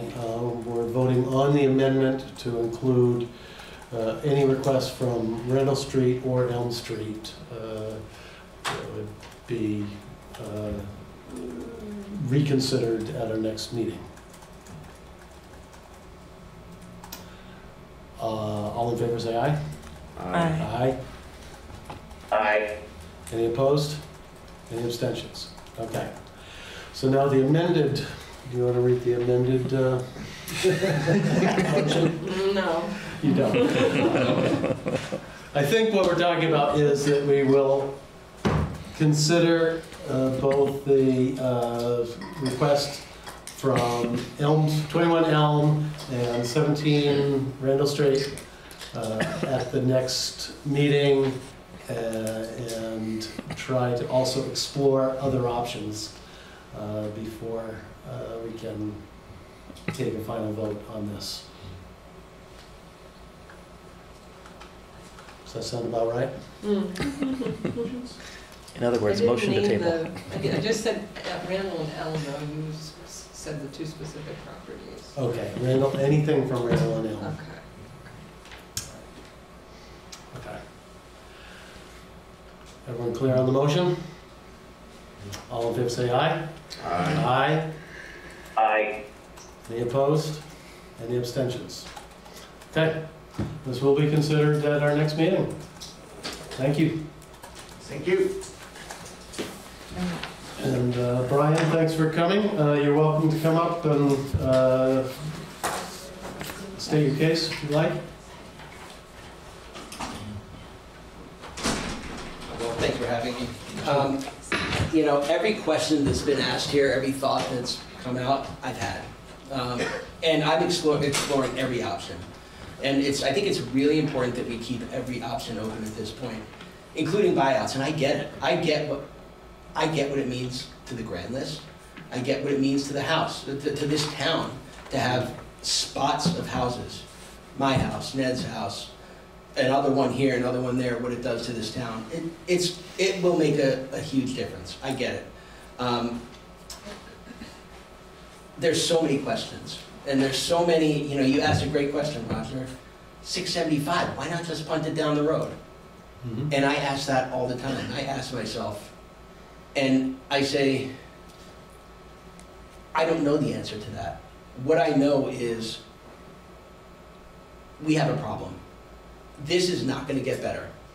The flooding is going to continue. If you look at the long-range climate forecast, they're talking about many more intense weather events coming up. We'll see what happens this weekend, right? I think some of us are watching Debbie and going, good God, what if that comes up here and what if it funnels in? What's going to happen? We don't know. And I tried to balance that. What are my personal ethics? Do they say just take the money and run and leave it for someone else? My experience isn't yours, Roger. My experience is whenever it floods, yeah, at the core, you dry it out, you do the business, and it's fine. But it affects every aspect of my life. On top of it, I have tenants that I have to think about. And that's a really important thing, is that I will say, after Irene, I literally just dug out from Irene 2 years ago. I went a full year without collecting rent, and that put me underwater. Figuratively. I was literally and then figuratively. It took 10 years to dig out from that. And the thought of that again, I don't have that in me. That is really, really hard to think about. I think about, I would love to raise the house. Oh, that's great, I could raise the house. Where am I going to go? Where are my tenants going to go? What happens to my rental income? It's not there. That to me is a non-starter. I can't do that. What I can do is bring my systems up. I'm exploring that. I'm exploring changing the lay of my land. My land kind of is weird. If you look at the overhead shot from that Gordon took, and then zoom in on my property, you see my neighbors have green around them on either side, and I'm underwater. I think I'm the first person on Randall that the water hits and floods for whatever reason. I haven't seen the layout, and that concerns me. So what can I do? I think it's important to leave every option open. And one I thought to Tom, like, is it possible to get private grants for layouts that will allow the town to then, or a developer to come in and build a flood-resistant house?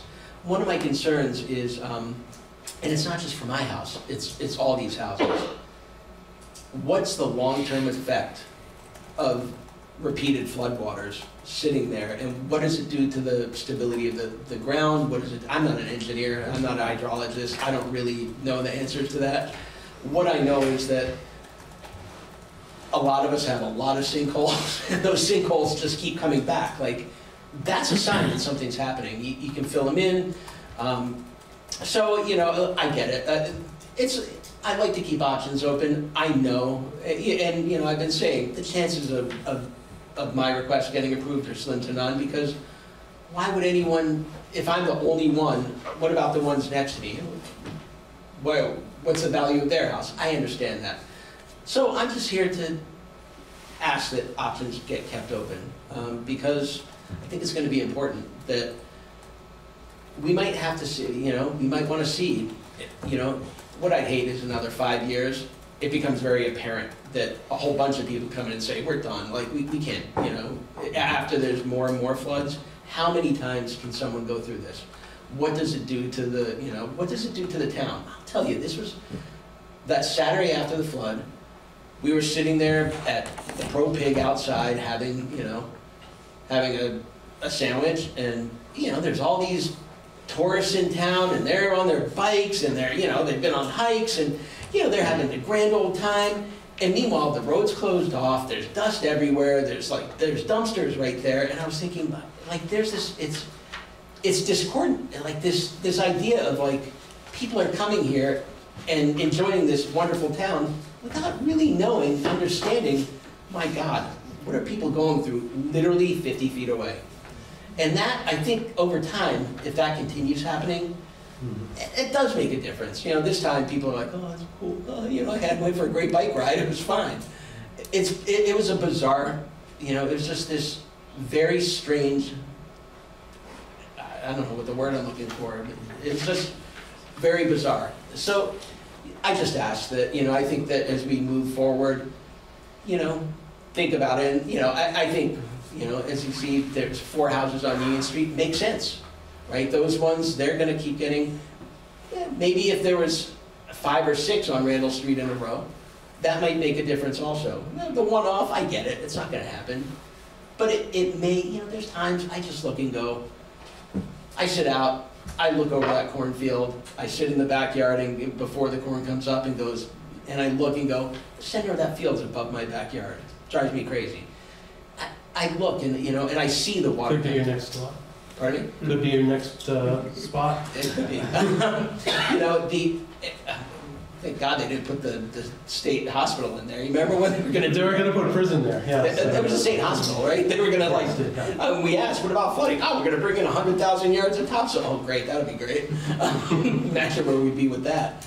I don't know. So you know, let's just think about. And I get it. Like, if I sell, my guess is who's going to buy my property. It's going to be an out-of-state investor because I have a duplex. And it's probably going to go to short-term rental, and they're going to make bank. They're going to pay cash, and they're going to make bank off it. Is that what the town wants also? Do they just want something that I made a point of not doing short-term rentals? Why? Because people need to live. And I've always understood that. There's a lot of money to be made, and that's probably what will happen with my property. So, you know, do any of us want that as neighbors? I don't. Sorry, you have another house, right? Trust me, I know. So, okay. Thank you for the time. Yeah, you know. Sure. We will take all this into consideration. Thank you. All right, those are the 3 FEMA buyouts for today. Let's move on. We're getting a little bit behind the agenda. Community bike share. Sorry for the delay, gentlemen. Important work. Yeah. We have a handout that's similar to what you have in your agenda packet, which we would like to offer. Can I put them down and just ask people to help themselves? Yeah.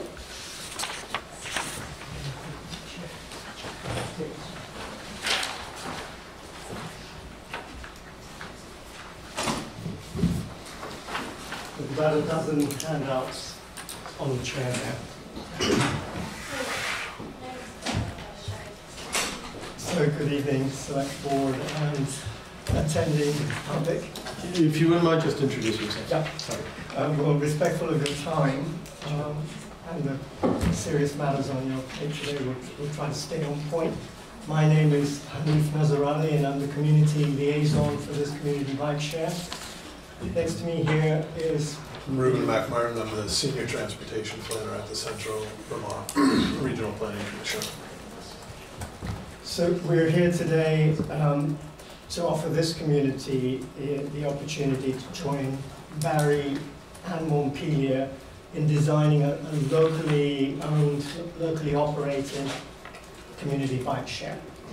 Our specific ask, as you know from the last meeting, is a modest contribution sized to your community as the local match for a V-Transit agency grant that will take us to the amount of $60,000 for a scoping study.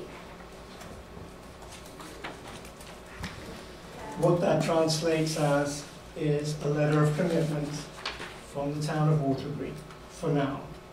The funds will probably not be required until 6 to 9 months down the line. With the one-page handout is a map that sort of indicates our hub and spoke model. I think it hopefully makes a little bit of meaning. What we're looking at is a good fit for our geography and the distribution of people in central Vermont, which is not typical of bike share contexts. You know, it tends to be from large urban areas. And I think, at least for myself, the background to this initiative is recognizing that we're really being left out. And there is a need to design a different model for our particular setting. So to summarize the content of in your agenda packet, try to be brief, and I'm sorry I'm reading from my notes to do that, in 2 parts. First part, the community model, and I'll say a little bit about the vision. And the second part is the scoping, and I have I'm basically you're a regular resident without the technical knowledge, but we have a professional at the Regional Planning Commission who will answer some of the issues that you may have around the scoping. So what's different about the community model for bike share? Well, we don't want the challenges that have been seen in the Burlington area. It's the only other bike share that we see operating in Vermont. I won't go into those, but it is the standard corporate turnkey model. You know, several operators have been there. One of them checked out with only 1 week's notice.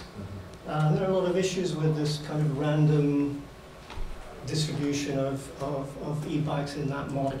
So we're looking at fixed locations. That's our difference. It will have to be affordable and have to be inclusive. We're not talking about a bike share for students just to get from one class on one side of the city to a campus or to their classes. We're talking about quite a diverse community.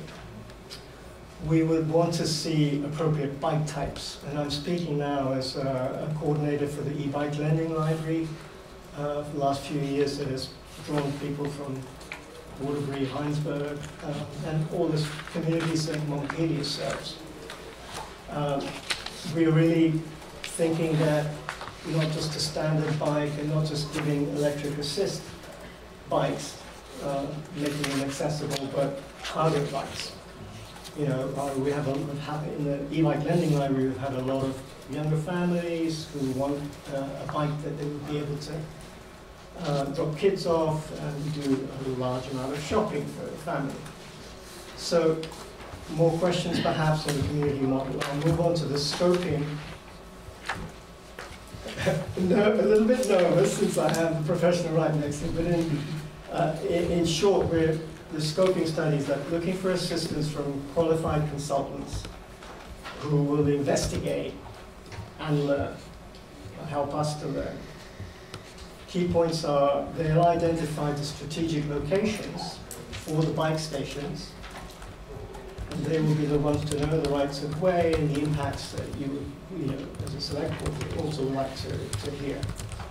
They'll be evaluating designs for the bike share infrastructure, so not just the stations, but the bikes that I'm suggesting, charging facilities, and so on. We would expect to have deliverable costed options that would help us to make decisions and to enable looking for the startup funding, and hopefully that opens up a lot of possibilities. So we're fortunate, I'll just finish off to say we're fortunate to have the Central Vermont Regional Planning Commission that actually took this up. I mean, I can do very little as an individual, and I think the point was raised, even as a single town. You know, it's hard to make a convincing case to do a study, but we have the capital city corridor as a starting point for this scoping. And I think we're really lucky that you have this as a regional collaboration, and it's definitely been what's driven me to keep just as a community member, volunteering my time. It's definitely what has really kept me working on this. It gives me great hopes. And I think that what the Regional Planning Commission does really well is also do the work of aligning the transportation plans and making them more coherent across towns and cities. And I think I was impressed by the discussion in your last meeting that there are obviously a lot of safety issues. And there's always the chicken and egg, discussion about how do you actually get safer routes to work and to school and to shops and services. And my belief, I easily make a leap of faith in this, and I'll admit to that. But my belief is that if we do have more bikes and they are accessible, then we will be seeing a community pressure, because I think the demand is there, and I think people are just deterred by several barriers, and safety is one, but also access is the other. And we're really talking about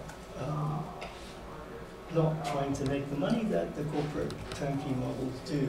And we're talking about people like Bird, who are a global operator. I mean, they're in big cities throughout the States and in European capitals. So little old Burlington, has suffered by, at the hands of those sorts of operators. So remember, we're talking about engaging the towns and cities and the communities that we serve in the design of this system, and ensuring we'll be looking towards a model of local ownership and a lean and streamlined way of operating the system at a low cost. So I'll leave it at that, over to the chair. And I know that you're very interested from the last meeting to hear about community inputs, and I have received some. Okay. And we did get some community input on this. What I heard was largely people not being interested, honestly. Your timing was not great. No, to be perfectly honest with you. We are dealing with some other more immediate and present concerns. But yeah, I did hear from the owner of Waterbury Sports who said that this would not be a good use of town funding. And he is a leader of the sport, one of the leaders of the sports community in town, certainly, and felt that the roads are not really built for it as of yet, and just didn't really see a real demand for it. So that was from my standpoint, a pretty significant contribution to the conversation. I'll open it up to others. King.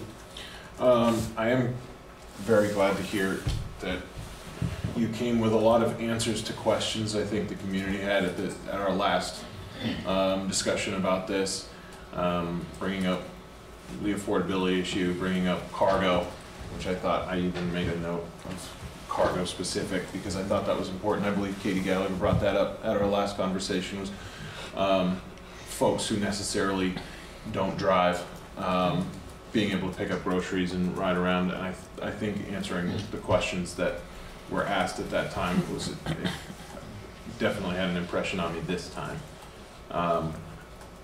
I think before I would be able to actively make a decision on this issue, I'm going to beat the affordability drum like a dead horse, but I would like to know essentially what users would be paying. If the town is contributing $3,000 to a study, what are the users of this format going to be contributing, essentially? Should I take questions or should I? Sure.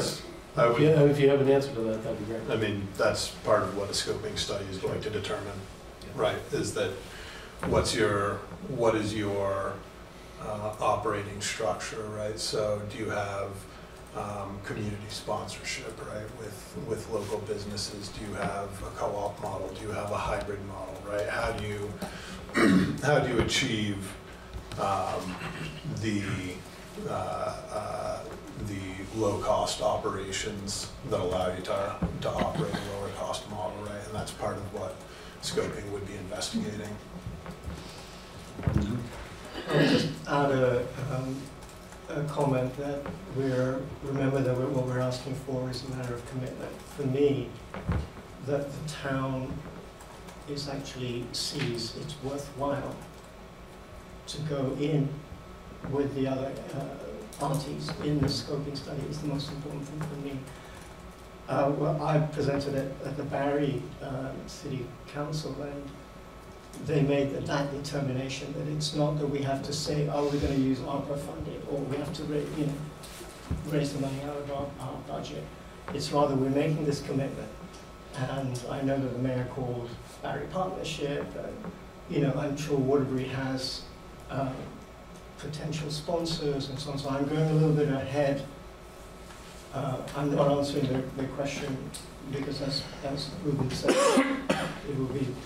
I think it's too early to answer it. But I have a lot of knowledge of public-private partnerships and the figures for how much they're running at 30 to 40% of the operating costs of the corporate turnkey model. So I mean, there's a lot of scope, and right from the start with the scoping study, the important thing is having a town behind you, and then I think people step up. So we actually raised, Montpelier Alive from Montpelier, made a contribution. It's not coming, it's not necessary that your contribution comes out of your own coffers and competes with very hard, choices that you're having to make here. Right. What I'm looking for is a commitment, and the letter of commitment is what the grant award will be based on. But if we offer you a letter of commitment, it means that we are committing to finding a $3,000 sponsor. Honestly, I did reach out, did a little outreach to see if there was a grant-making organization in town that had potential of contributing to this, and we didn't get any bites that I saw. We also have Revitalizing Waterbury. The Economic Development Officer is in the audience tonight. Owen, I don't know if you don't have to respond, but if you choose to, Waterbury Alive is the one that made the commitment on behalf of the city of Waterbury. Montpelier. Montpelier, yes, I'm sorry. Montpelier, so I'm just wondering if Revitalizing Waterbury sees any interest in this. Yeah, we have actually been in touch. I have to talk to my board and see if this is something that is doable. As you know, our executive director is leaving and taking on a group as a fiscal agent in that transition might be kind of iffy. So I have to check with our board tomorrow and see if this is something that we can support. Okay. Other comments? Do you need the full 3,000 from us? Can we commit with less? I guess I would just say, I'll speak to, I think you emailed me quoting me in the last meeting. I appreciate the regional partnership. I have gotten candidly mixed public feedback, and I think we just are in a capacity environment. And just to be real about, we heard the Waterbury Center scoping, and when I've been on planning committees, I'm a passionate planning enthusiast, and I am just worried about the scope of capacity in this community, and I think it's an exciting regional opportunity. I mean, so I'm torn in that. I appreciate the work you're putting in. I appreciate the work CBRC is putting in. Do we think it's worth, could we commit for 1,000 or something and see if someone else can do it? I think, I'm just trying to, a full no feels hard to me, in that I think there's something here, but I think we do have competing priorities, and I think we're just trying to weigh that in real time. Yeah, I mean, I tried to say that that's what's important is getting on board. Mm-hmm. And I think the number is up to you, really. I think getting people on board is a bit of a challenge right now, honestly. Yeah. But I'm glad to have other board members speak, and then we've got a couple of people in the audience who would also like to address this. Yeah, I appreciate the connectivity, especially right here. I do worry about biking between these connected places. Waterbury, as you know, is a small downtown. Bikes are very unnecessary in our downtown area. And in fact, we had, I'm sure we talked about this, but the downtown redesign a number of years back that didn't incorporate any bike lanes or any bike measures. Which was because of right-of-way, just for the record. Right. There wasn't enough space. But it's not even an easy downtown to bike through. And the light in the middle of town is a very difficult light to bike through.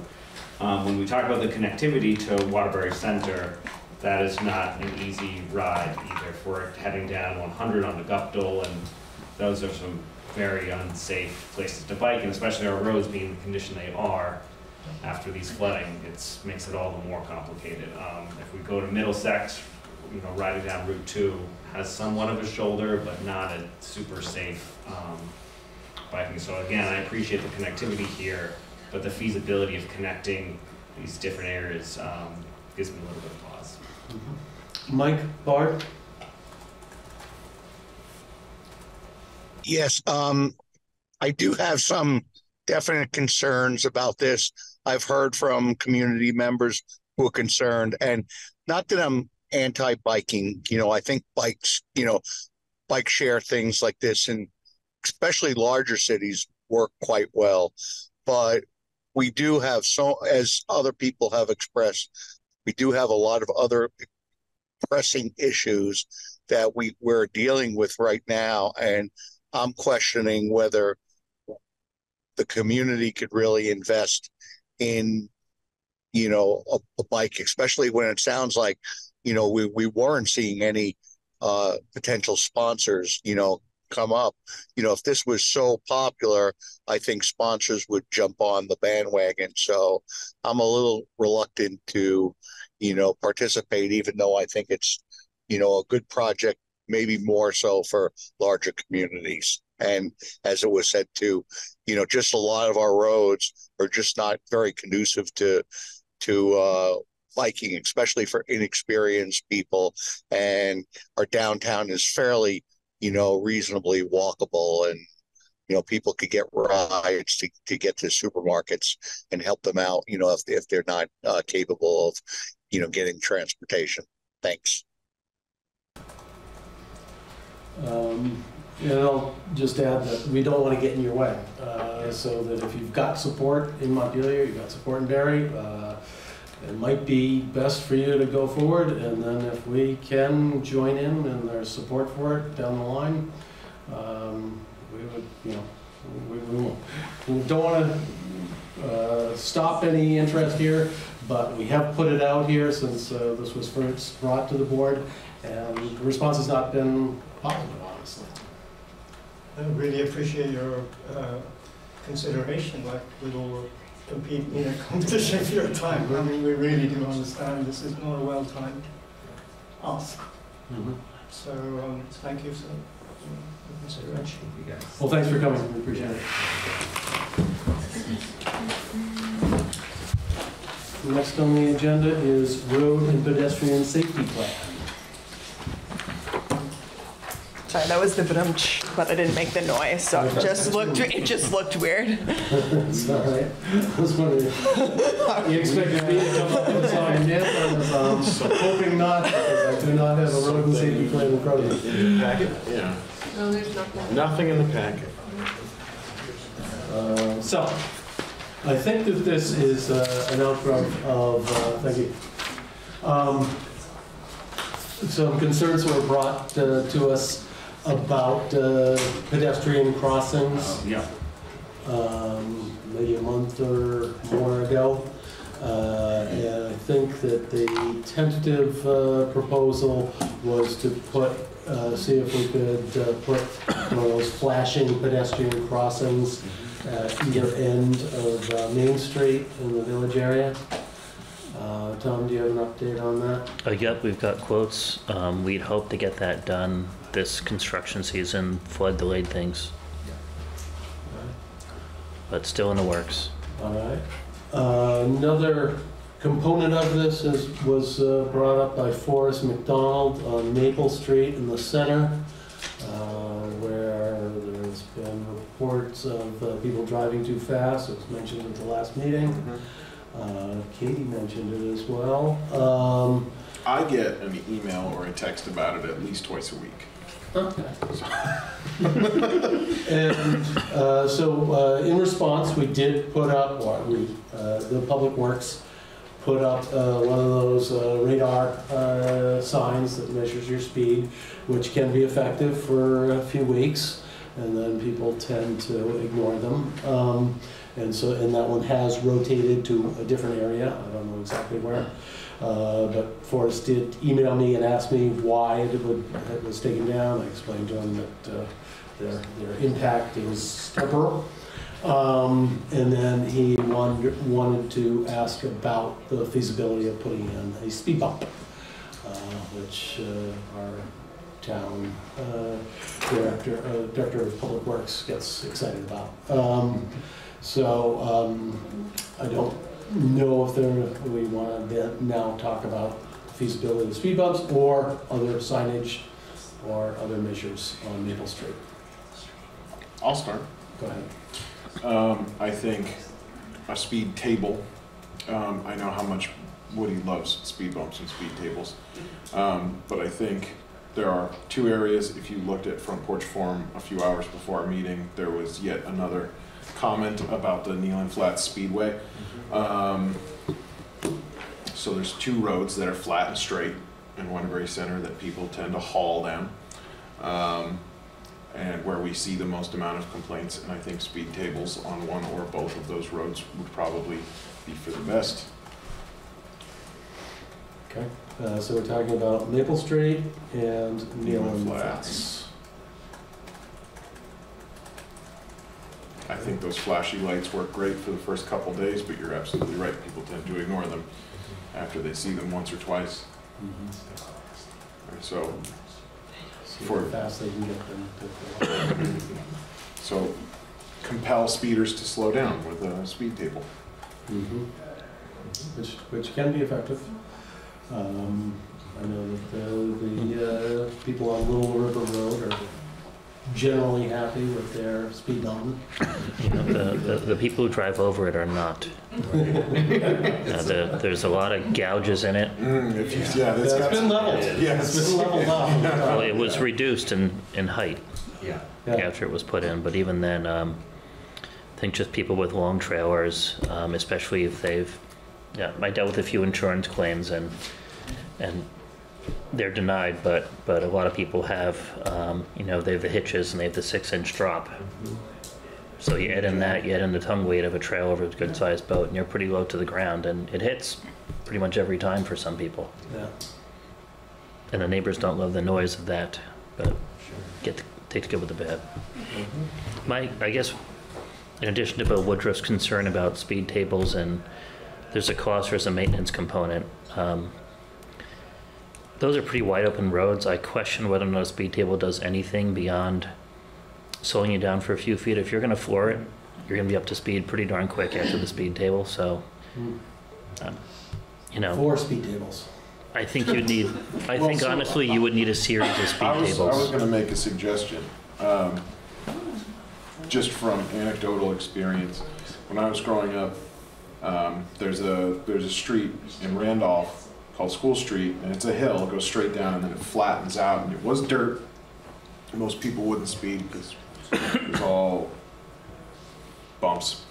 Then they paved it, and they added 3 consecutive speed tables at the bottom. And so you only hit one of those before you slowed down. But it seemed to be pretty effective, and they doubled as crosswalks for pedestrian crossings. And I think having consecutive speed tables, or I understand Woody's concerns about maintenance and about plowing, but people are ripping down those roads, and I think speed bumps may give, you're gonna slow down for the speed bump, and then you're gonna get back up to speed. But if you have consecutive ways to slow somebody down, then they will slow down. Bill Shepler? I sat where Tom did for a long time. I don't think they're great solutions. I think that on Randall Street, we put them in. I think they impact where the stormwater flows. So you've got that issue to deal with. Winter maintenance on those roads is difficult and made more difficult when you have a speed table. I think that, anytime you put a bump in the road, there's enough bumps on Ripley Road where I live, that's a gravel road, and people still drive 40 or 45 miles an hour. They want to tear up their suspension, that's their problem. But I think if you put them in, you're just requiring me to go over extra bumps, and I appreciate that folks on the road don't like how fast people go. You got to get some enforcement once in a while, and it's a struggle. I know the state police are challenged, but I drive up and down Nealon Flats every day. I know Roger's kid got a ticket on Stowe Street one day. I've never seen the police on Nealon Flats. Something that concerns me way more than the speed on Nealon Flats is the people that come off of Shaw Mansion and come down and treat the stop sign like it's a go sign and not even a yield sign. Nobody stops there. So there's all kinds of issues, but I think speed tables, you know, unless you put them in several places along the road, people that go fast, that go too fast, maybe will go too fast over the speed table, maybe they won't, but once they get over it, they're gonna speed up.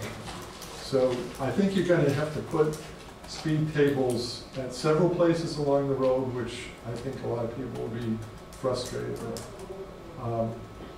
And I've been over the one on Little River, and you know, first question I asked is, boy, people who've got, you know, trailers, campers or long boats are going to have difficulties, and it's a challenge.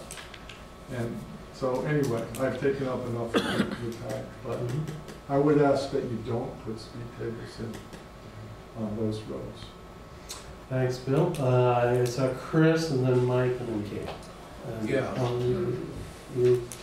I was going to move that we reconsider this at a future meeting. I'm not opposed to anyone's comments, but I guess I will make a formal motion that we reconsider road and pedestrian safety with specific recommendations around interventions and locations at a later meeting date. No disrespect to anyone in this room, including myself, but I was like, in consistency to my prior, I felt weird about foliage signage without consultation.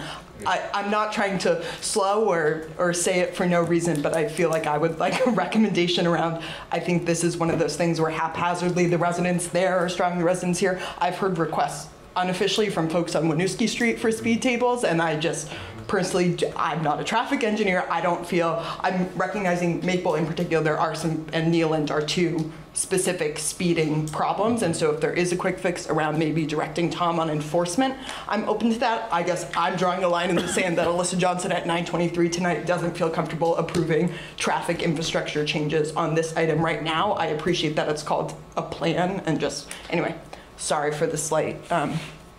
Was that no, I think your point's well taken. There is no plan that we're actually looking at, correct? Right. So I think we'll welcome any further input on this and try to come up with a plan on which that we can consider at a future meeting. How does that sound? Yeah. Just to add one tiny thing, I don't know if this is so much traffic or noise, but the state has said no to the air brake signs in their right-of-way. Even if they're, please don't use your air brakes, they said no. Okay. It's a safety issue for them. I guess we save some money on that. But we can certainly do it on Main Street. Oh, Main Street is okay? We can put them on Main Street. So we can order a couple of those. Apparently they are. I haven't heard them. My dear, is not so good. Chris, do you have something to say? I appreciate Kane's concern and efforts to try to curb the problem. It's a problem that seems to never go away.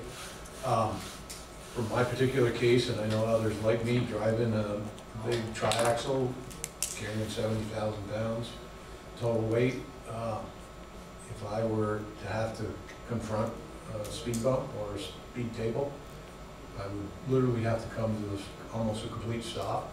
And then to get using air brakes or no? Yeah. So for me, it's a non-starter. I actually hit a transition bump coming onto entrance 6, not exit 6. And even though it was only that much of a transition, the impact, and I wasn't going, if I was doing 30, I was speeding. It knocked the support saddle from under my truck, which supports the main drive shaft, and then everything else let go after that. So it wasn't. You weren't the truck that went off of 89 last week. No. No, but the only thing we haven't tried yet, and I'll say it again, and I'll keep saying it, so maybe someday we consider it, is doubling the fines. There's one guy that lives right near the trailer park that I can tell you, honestly, has his foot in the throttle, in the carburetor all the time. And you're right, there has been I have seen no state trooper on Galen Flats. I did see one going up towards Galen Flats, and I'm certain they were visiting the trailer park again today, but other than sitting there monitoring speed traffic, I haven't seen any, and I travel that road frequently. All right, if everyone's okay, we can move on. Mike, go ahead. Just, are people aware that the Agency of Transportation does have quite a bit of guidance on traffic calming that can be like aggressive striping that changes driver behavior? It's driver expectation that you have to modify, whether it's bringing curbing or even just vegetation close to the roadway that would cause somebody to feel uncomfortable in their car and actually slow down. We've already got that. Yeah, Chris has already got that one fixed. There's a way of doing striping at progressive intervals. So right. And we have talked about that with the director of Public Works about putting in those white stripes and bringing them in a little bit closer so that you feel narrower. Cheaper. You slow down. Yeah. Okay.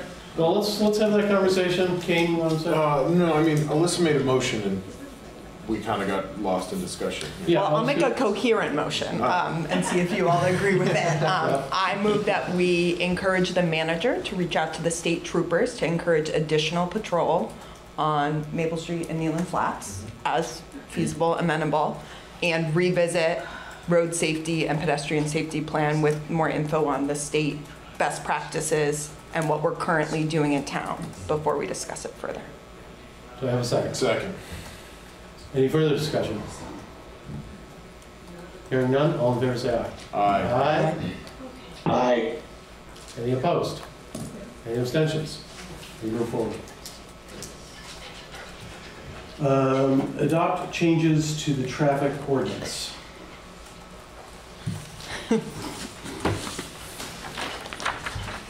This is an easy one, I think. I didn't bring the full ordinance, but all we're doing is adding the handicap space. Yeah.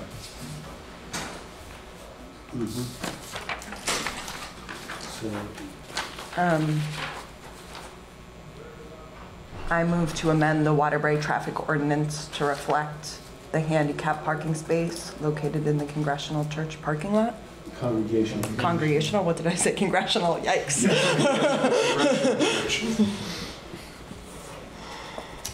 you have a second? Any further discussion on this one? I just want to make one little point. This is one of those things where by law you've got to publish a summary of the ordinance in the Times-Argus, and this is just, it's one of those nitpicky issues that towns have lobbied for a long time to not require a print publication. Mm-hmm. So here's, 100, 150 bucks, something like that. No one's going to read. Really? I'll read it. Bill, if you wouldn't mind getting our $150 worth. So we'll hand you the ordinance and $150. Alternate here to the process, but it's the legal process we have to follow. Okay. There's no way we can get a threefer if we had some other ordinances? No. A couple more parking spaces. Do we want to throw in some ordinances on the fly? That's what I'm saying. I've got a bunch of things to consider here. Okay, but so there will be a cost. We do have a motion and a second.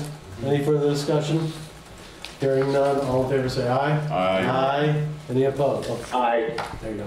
Now, any opposed?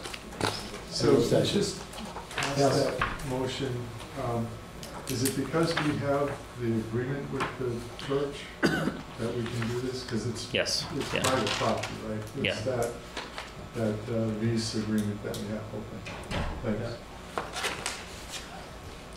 It's because Woody said in the email the board should adopt this space and have our traffic ordinances amended as such. That's why I made the motion.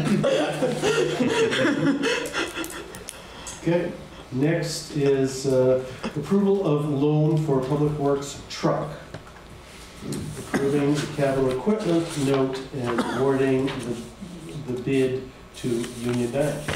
She needs your motion to say that, so I thought I'd make it clear, but Okay. that's what it is. Yep.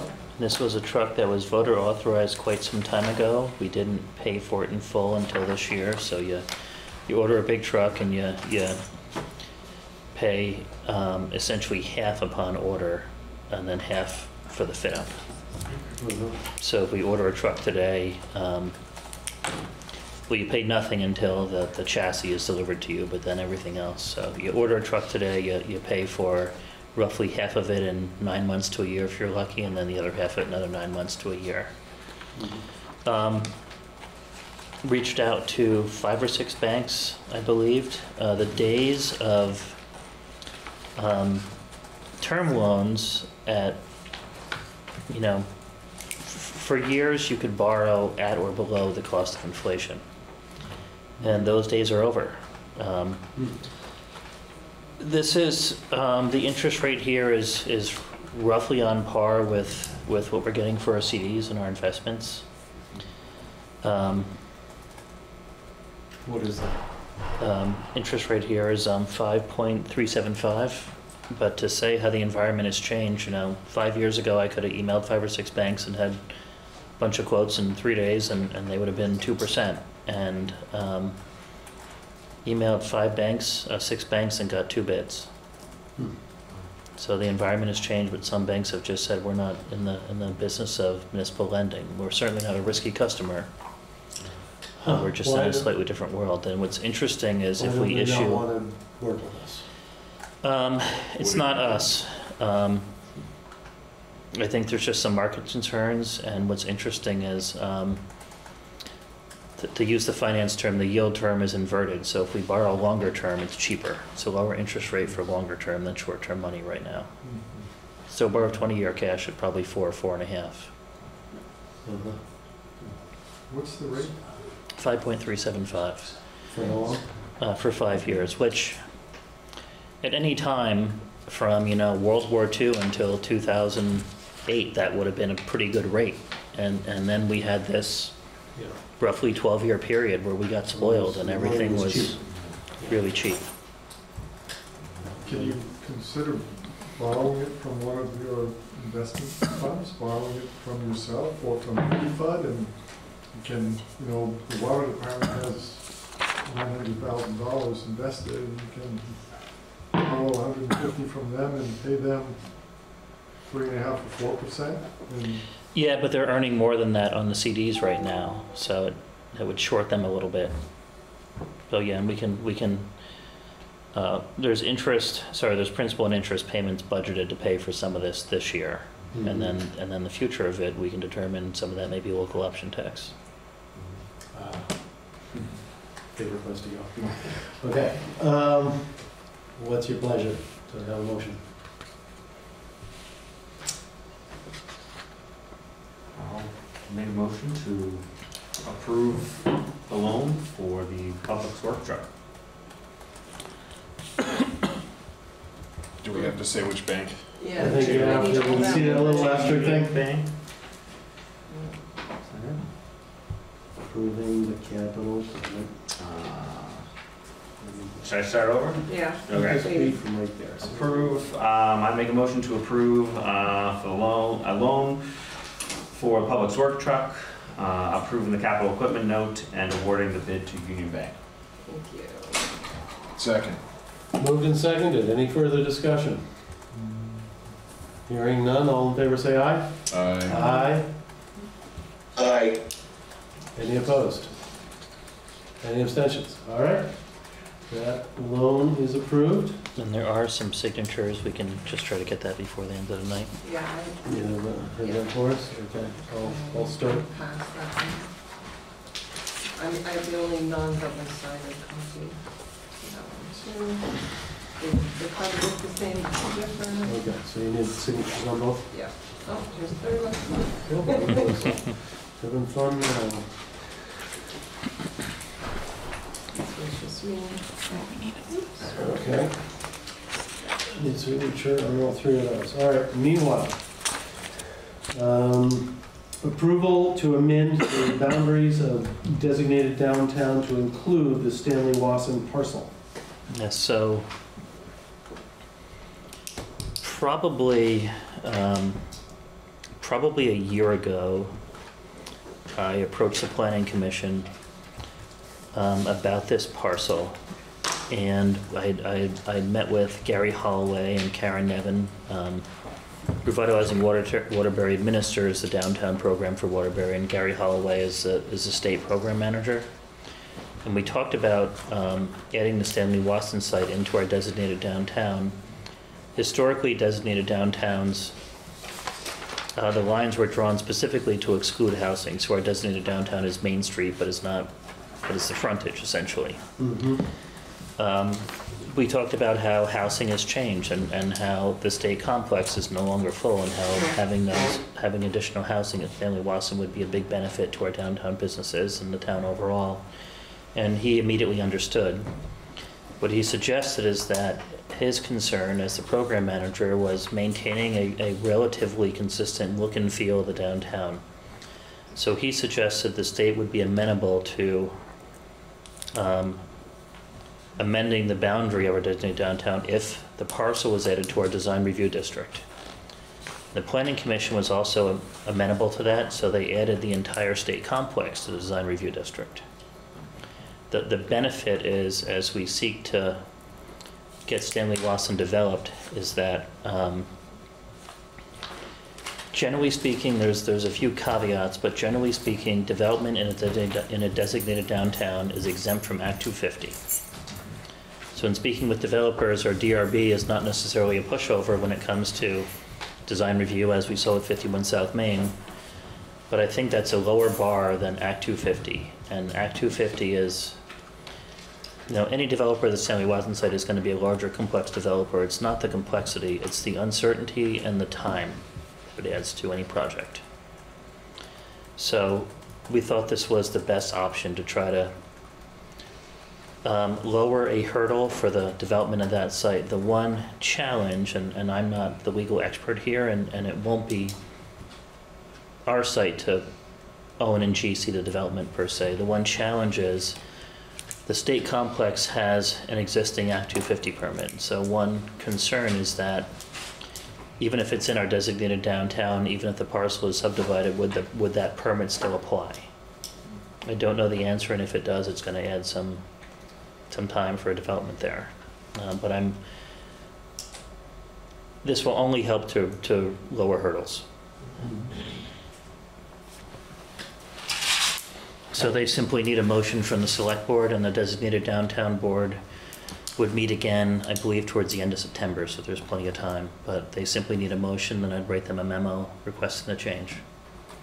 Perhaps by then we'll have a new executive director for Revitalizing Waterbury. So. Okay.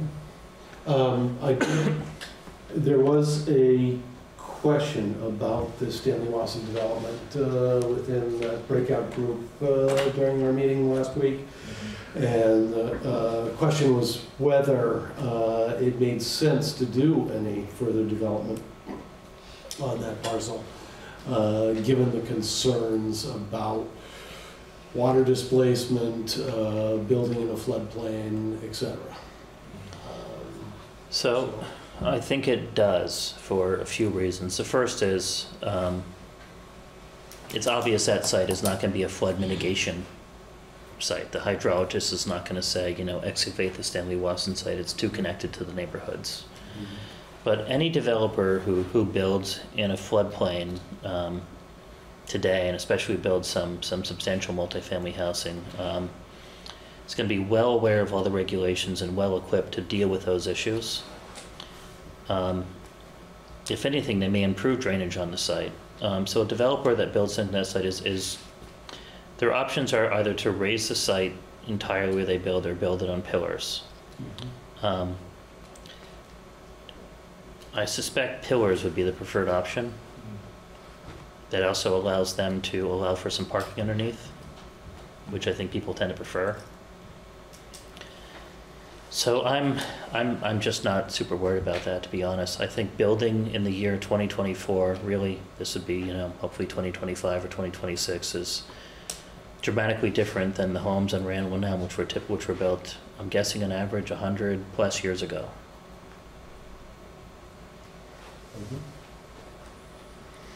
Other questions?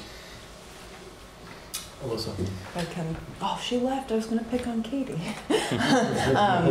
No, I have the map up, which is on the website, and just to say, the design review was pretty significantly extended, so also just to say, it was not certainly just to include this parcel, it goes all the way down South Main Street and over to North Main Street. This is all in the zoning we already adopted, and I think the state had its own historic overlay too, and they just combined with the goal of streamlining, so it's all together, but, I'm fully supportive. I think it makes sense. Oh, Owen also left, and he will have the joy of collecting data and statistics. I would also just note Pilgrim Park is already a commercial industrial part of our designated downtown. So again, just to say we have a designated downtown that has, yes, Main Street proper, but also some adjoining areas as well. So to me, it feels like it's in character in addition to all the comments Tom made. Would you care to make a motion? If you want me to, let me look at the memo so I can word it nicely.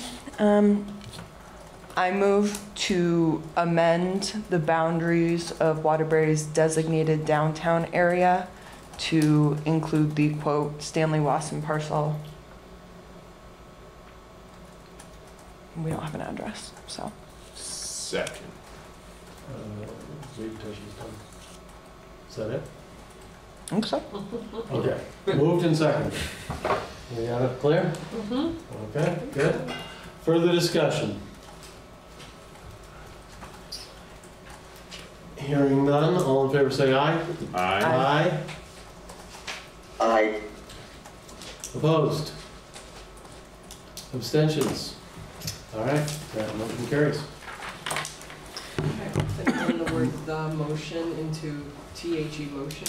I feel like I'm writing a song. To motion. Second, I've heard it. And now we have a discussion of next meeting's agenda. This will be the 19th of August. Do we have a There's a draft there. draft in here? It looks like this, with the gray on the top.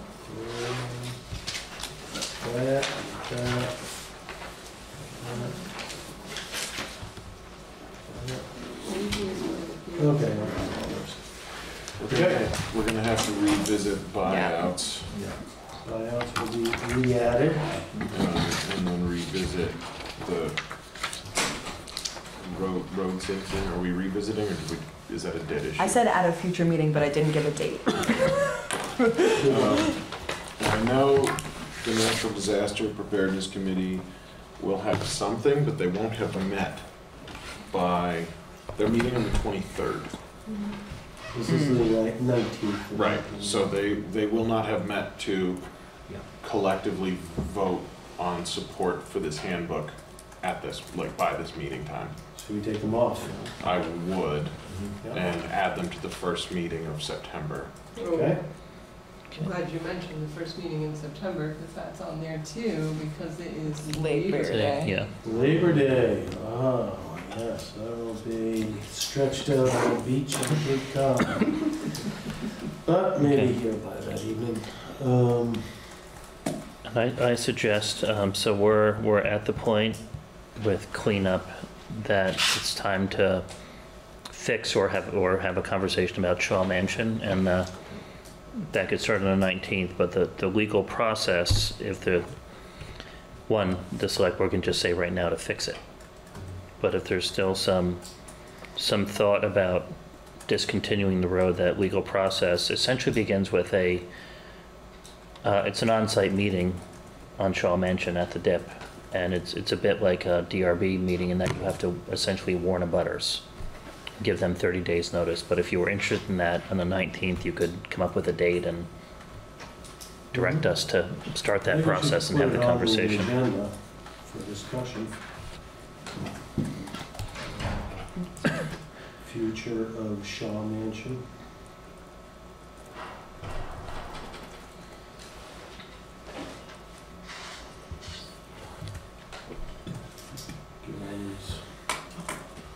Speeders, something to think about.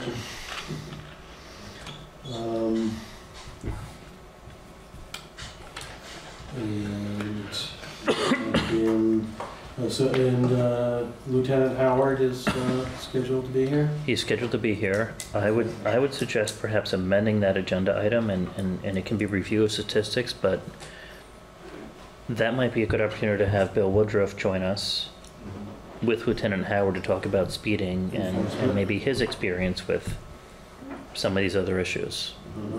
Maybe that's just a good way to round out the conversation and get some better intel. Review of statistics and enforcement, speeding enforcement. Enforcement ideas, all the above, I think. Maybe enforcement will just cover it all. Lieutenant Howard. Okay. Housing Trust Fund. Joe just emailed that he was doing some statistics from the housing task force. Yep, Joe emailed, and Joe tried to, I think, did a pretty credible job of estimating the amount of revenue in local option taxes that would come from short-term rentals, and Joe's thought was that that percentage could be a valid use for the trust going forward, just applying that percentage, and over time maybe we get better data to ground truth it. Yeah, that's a bigger conversation going forward. What I suggest is you've got a lot of ideas on the table about the Housing Trust Fund, and they're all going to take some time to refine, but maybe in the short term the consideration shouldn't be the specific grant or loan program, but just the money. And maybe you can just decide in the short term if the local option tax is the source, which I think at least that's the only conversation I've heard. Yeah. Maybe make a decision or try to make just an X% of the local option tax is dedicated. And then you can plan your programs based on that revenue stream. Okay. Sounds good to me.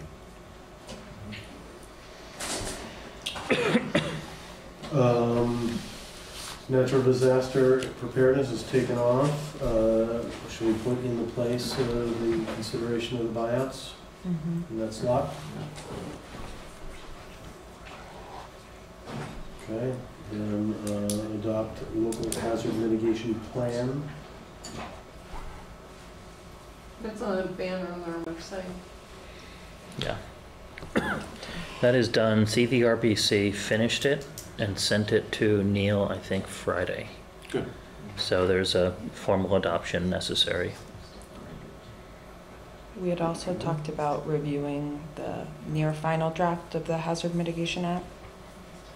Yeah. Application for that grant that's giant and we keep talking about, and due the 30th, so we have a summary of what's in it when it's going in, recognizing we still might sneak things in after the 19th, but at least where we're at that meeting. Should we move Shaw Mansion up? That'll attract some attention, I think. I also want to call attention to this item that's been in our parking lot the whole year, and that has changed to town meeting format. We are now 7 months out from town meeting if we want to discuss it before then. All right. I'm not suggesting that we do. I'm just saying it's been in our parking lot since town meeting, and Let's put it towards the end of the thing. We can decide what our ideas are about why and how we would propose to change the town meeting format. I know there are a great many folks in town who are very passionate about this issue. I would say if we're putting it at the end, I think the wording needs to be really clear that we're like, potential for timeline for hypothetical. Right. Why can't it just say first discussion?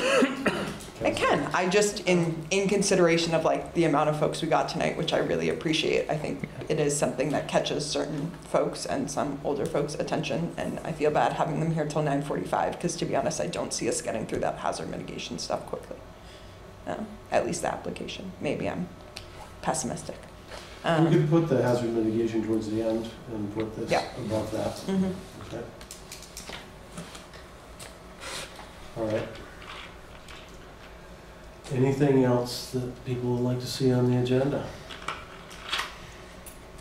I mean, for parking lot, should we do L&T plan? That's what's making me. So I would propose doing some of those together, or is that just part of budget? But I feel like there's the piece that's the plan for 2025, but there's also the piece around if we're making determinations of a percentage going to X, Y, Z. Recognizing those could obviously change moving forward, but is that its own standalone conversation around just the division of LOT revenue? Yeah.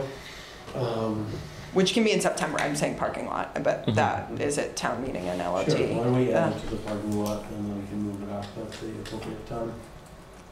Like local option tax. LOT allocation. Yeah, plan.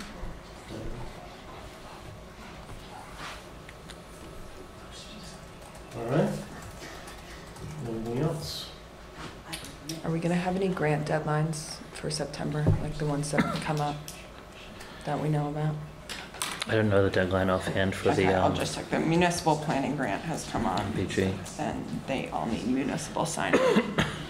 There was an inquiry from the Conservation Commission about applying for the municipal planning grant. It was determined that it could potentially conflict with our planning grant for the planning commission and the town plan. I don't know if we need any select board discussion thereof. I'm going to talk with the Conservation Commission and the Planning Commission and just get a conference call set up. And you know what I said in email was, you know, I'm sure the Conservation Commission's idea is valid, but we want to be strategic and make sure we apply to give ourselves the best chance of winning the grant. And if we apply, and the town, even if we technically are allowed to submit 2 applications, I think it's an easy rejection. It shows you just don't have your ducks in a row. Right, and I do think it would be a bit of a disaster to not get that town planning grant, given the reconfiguration of the agenda for the planning commission. Yeah. It says application cycle will open in July of 2024. I don't see the app with applications due in fall of 2024, so I think we're okay to do that sometime in September. All right. Okay. Did you pick a meeting date for September? Oh, yes, that September issue. How about we just knock it down the road a week? So looking at September 2nd. Right, that's Labor Day. So Which is September Labor Day, 9th. so how about we do the 9th and the 23rd? Okay, the 23rd is my boy's birthday, so I'm not I'm available. surprised that didn't show up on my calendar. No, I'm surprised too. Well, whatever day you pick, I'll do my very best to be. What about the 9th and the 30th? I was going to suggest more if you did the 9th and then held to your regular 16th, it would free up the 30th for an extra if needed. Oh, yeah, because we like to do 3 a month now. Because we go home early when that happens, right? Okay, 9th and 16th. Yeah. Okay. Everyone good? And Saturday 30th. afternoon. I'm just saying. Do you have the calendar open, Alyssa? I have my personal email. Oh, the municipal one. Yes, and that's better than doing both because we conflict for both. I'll see all that. What planning? Yeah. Special meeting on the 30th. What for? More meeting time. For Tom. I'm just suggesting that Yes, on the 9th. 4 months of the year, Well, those 4 months of the year when we have that 5th Monday, maybe it should be a good place. My initial thought was is it 4 months of the year when there's a 5th Monday? Yes. I have not studied calendar deeply enough. My initial thought was if the select board met on that 5th Monday, we might better be able to stick to 2-hour meetings. I'm not sure that's the case. Like shorter meetings? Is that what you're looking for? So more meetings results in shorter meetings. And it may be that more meetings results in longer meetings. Yeah. More meetings might result in more getting done. Okay, let's see how that goes. For right now, why don't we stick with 9th and 16th? And then if Tom comes up with like a really killer presentation on TextMyGov or something. It's on the homepage, speaking of homepage of the website, Yep, we threw it up there. that maybe, should we like update at the next meeting? We can. Or are we? That's a good, I did in like. the lateness, yeah. Yeah, I did encourage not sharing it at the last meeting if it was, but now that it's up, it feels like we should chat about it. And I can share it, Facebook, Front Porch Forum, and all those things. Yeah, maybe Get it after the started. 19th. We We can soft launch at our well-attended meeting. Probably Okay. have some flyers for that too, or something to put up. Yeah, and Liz is off, but like I don't know if crew and co have heard about it and what. are we talking about putting TextMyGov into the August 19th meeting? I just feel like if it's on the homepage of the town website, it probably makes sense to share. Yeah. Yeah. I'm fine with that. Well, then, you can just move stuff to September 30th. Yeah, I feel like we stack these a little too tight, and then in the 2 weeks between meetings, you get all these other placeholders that you need, and there's really nowhere to put them, so, I'll build it the way you've directed me to build it, but just kind of have that in mind. We don't have to make the agenda tonight, so that 2 weeks from now, I'm fielding inquiries about where to put it. So we don't really leave ourselves a lot of cushion, let's put it that way, for things that. If we had more meetings. I'll make the motion. You all will kill me, but I'll make the motion. Tom might leave actually, which would be bad. Karen too, for that matter. So we'll be careful. I don't know if we need a motion for that. Okay. Any further discussion on the agenda for next meeting? Hearing none, we'll move forward. Question, do we need an executive session tonight? Yes. Yes. All right. I will entertain the motion. And just so we're clear, I have a real estate matter, and I have pending litigation, and I have a contractual matter.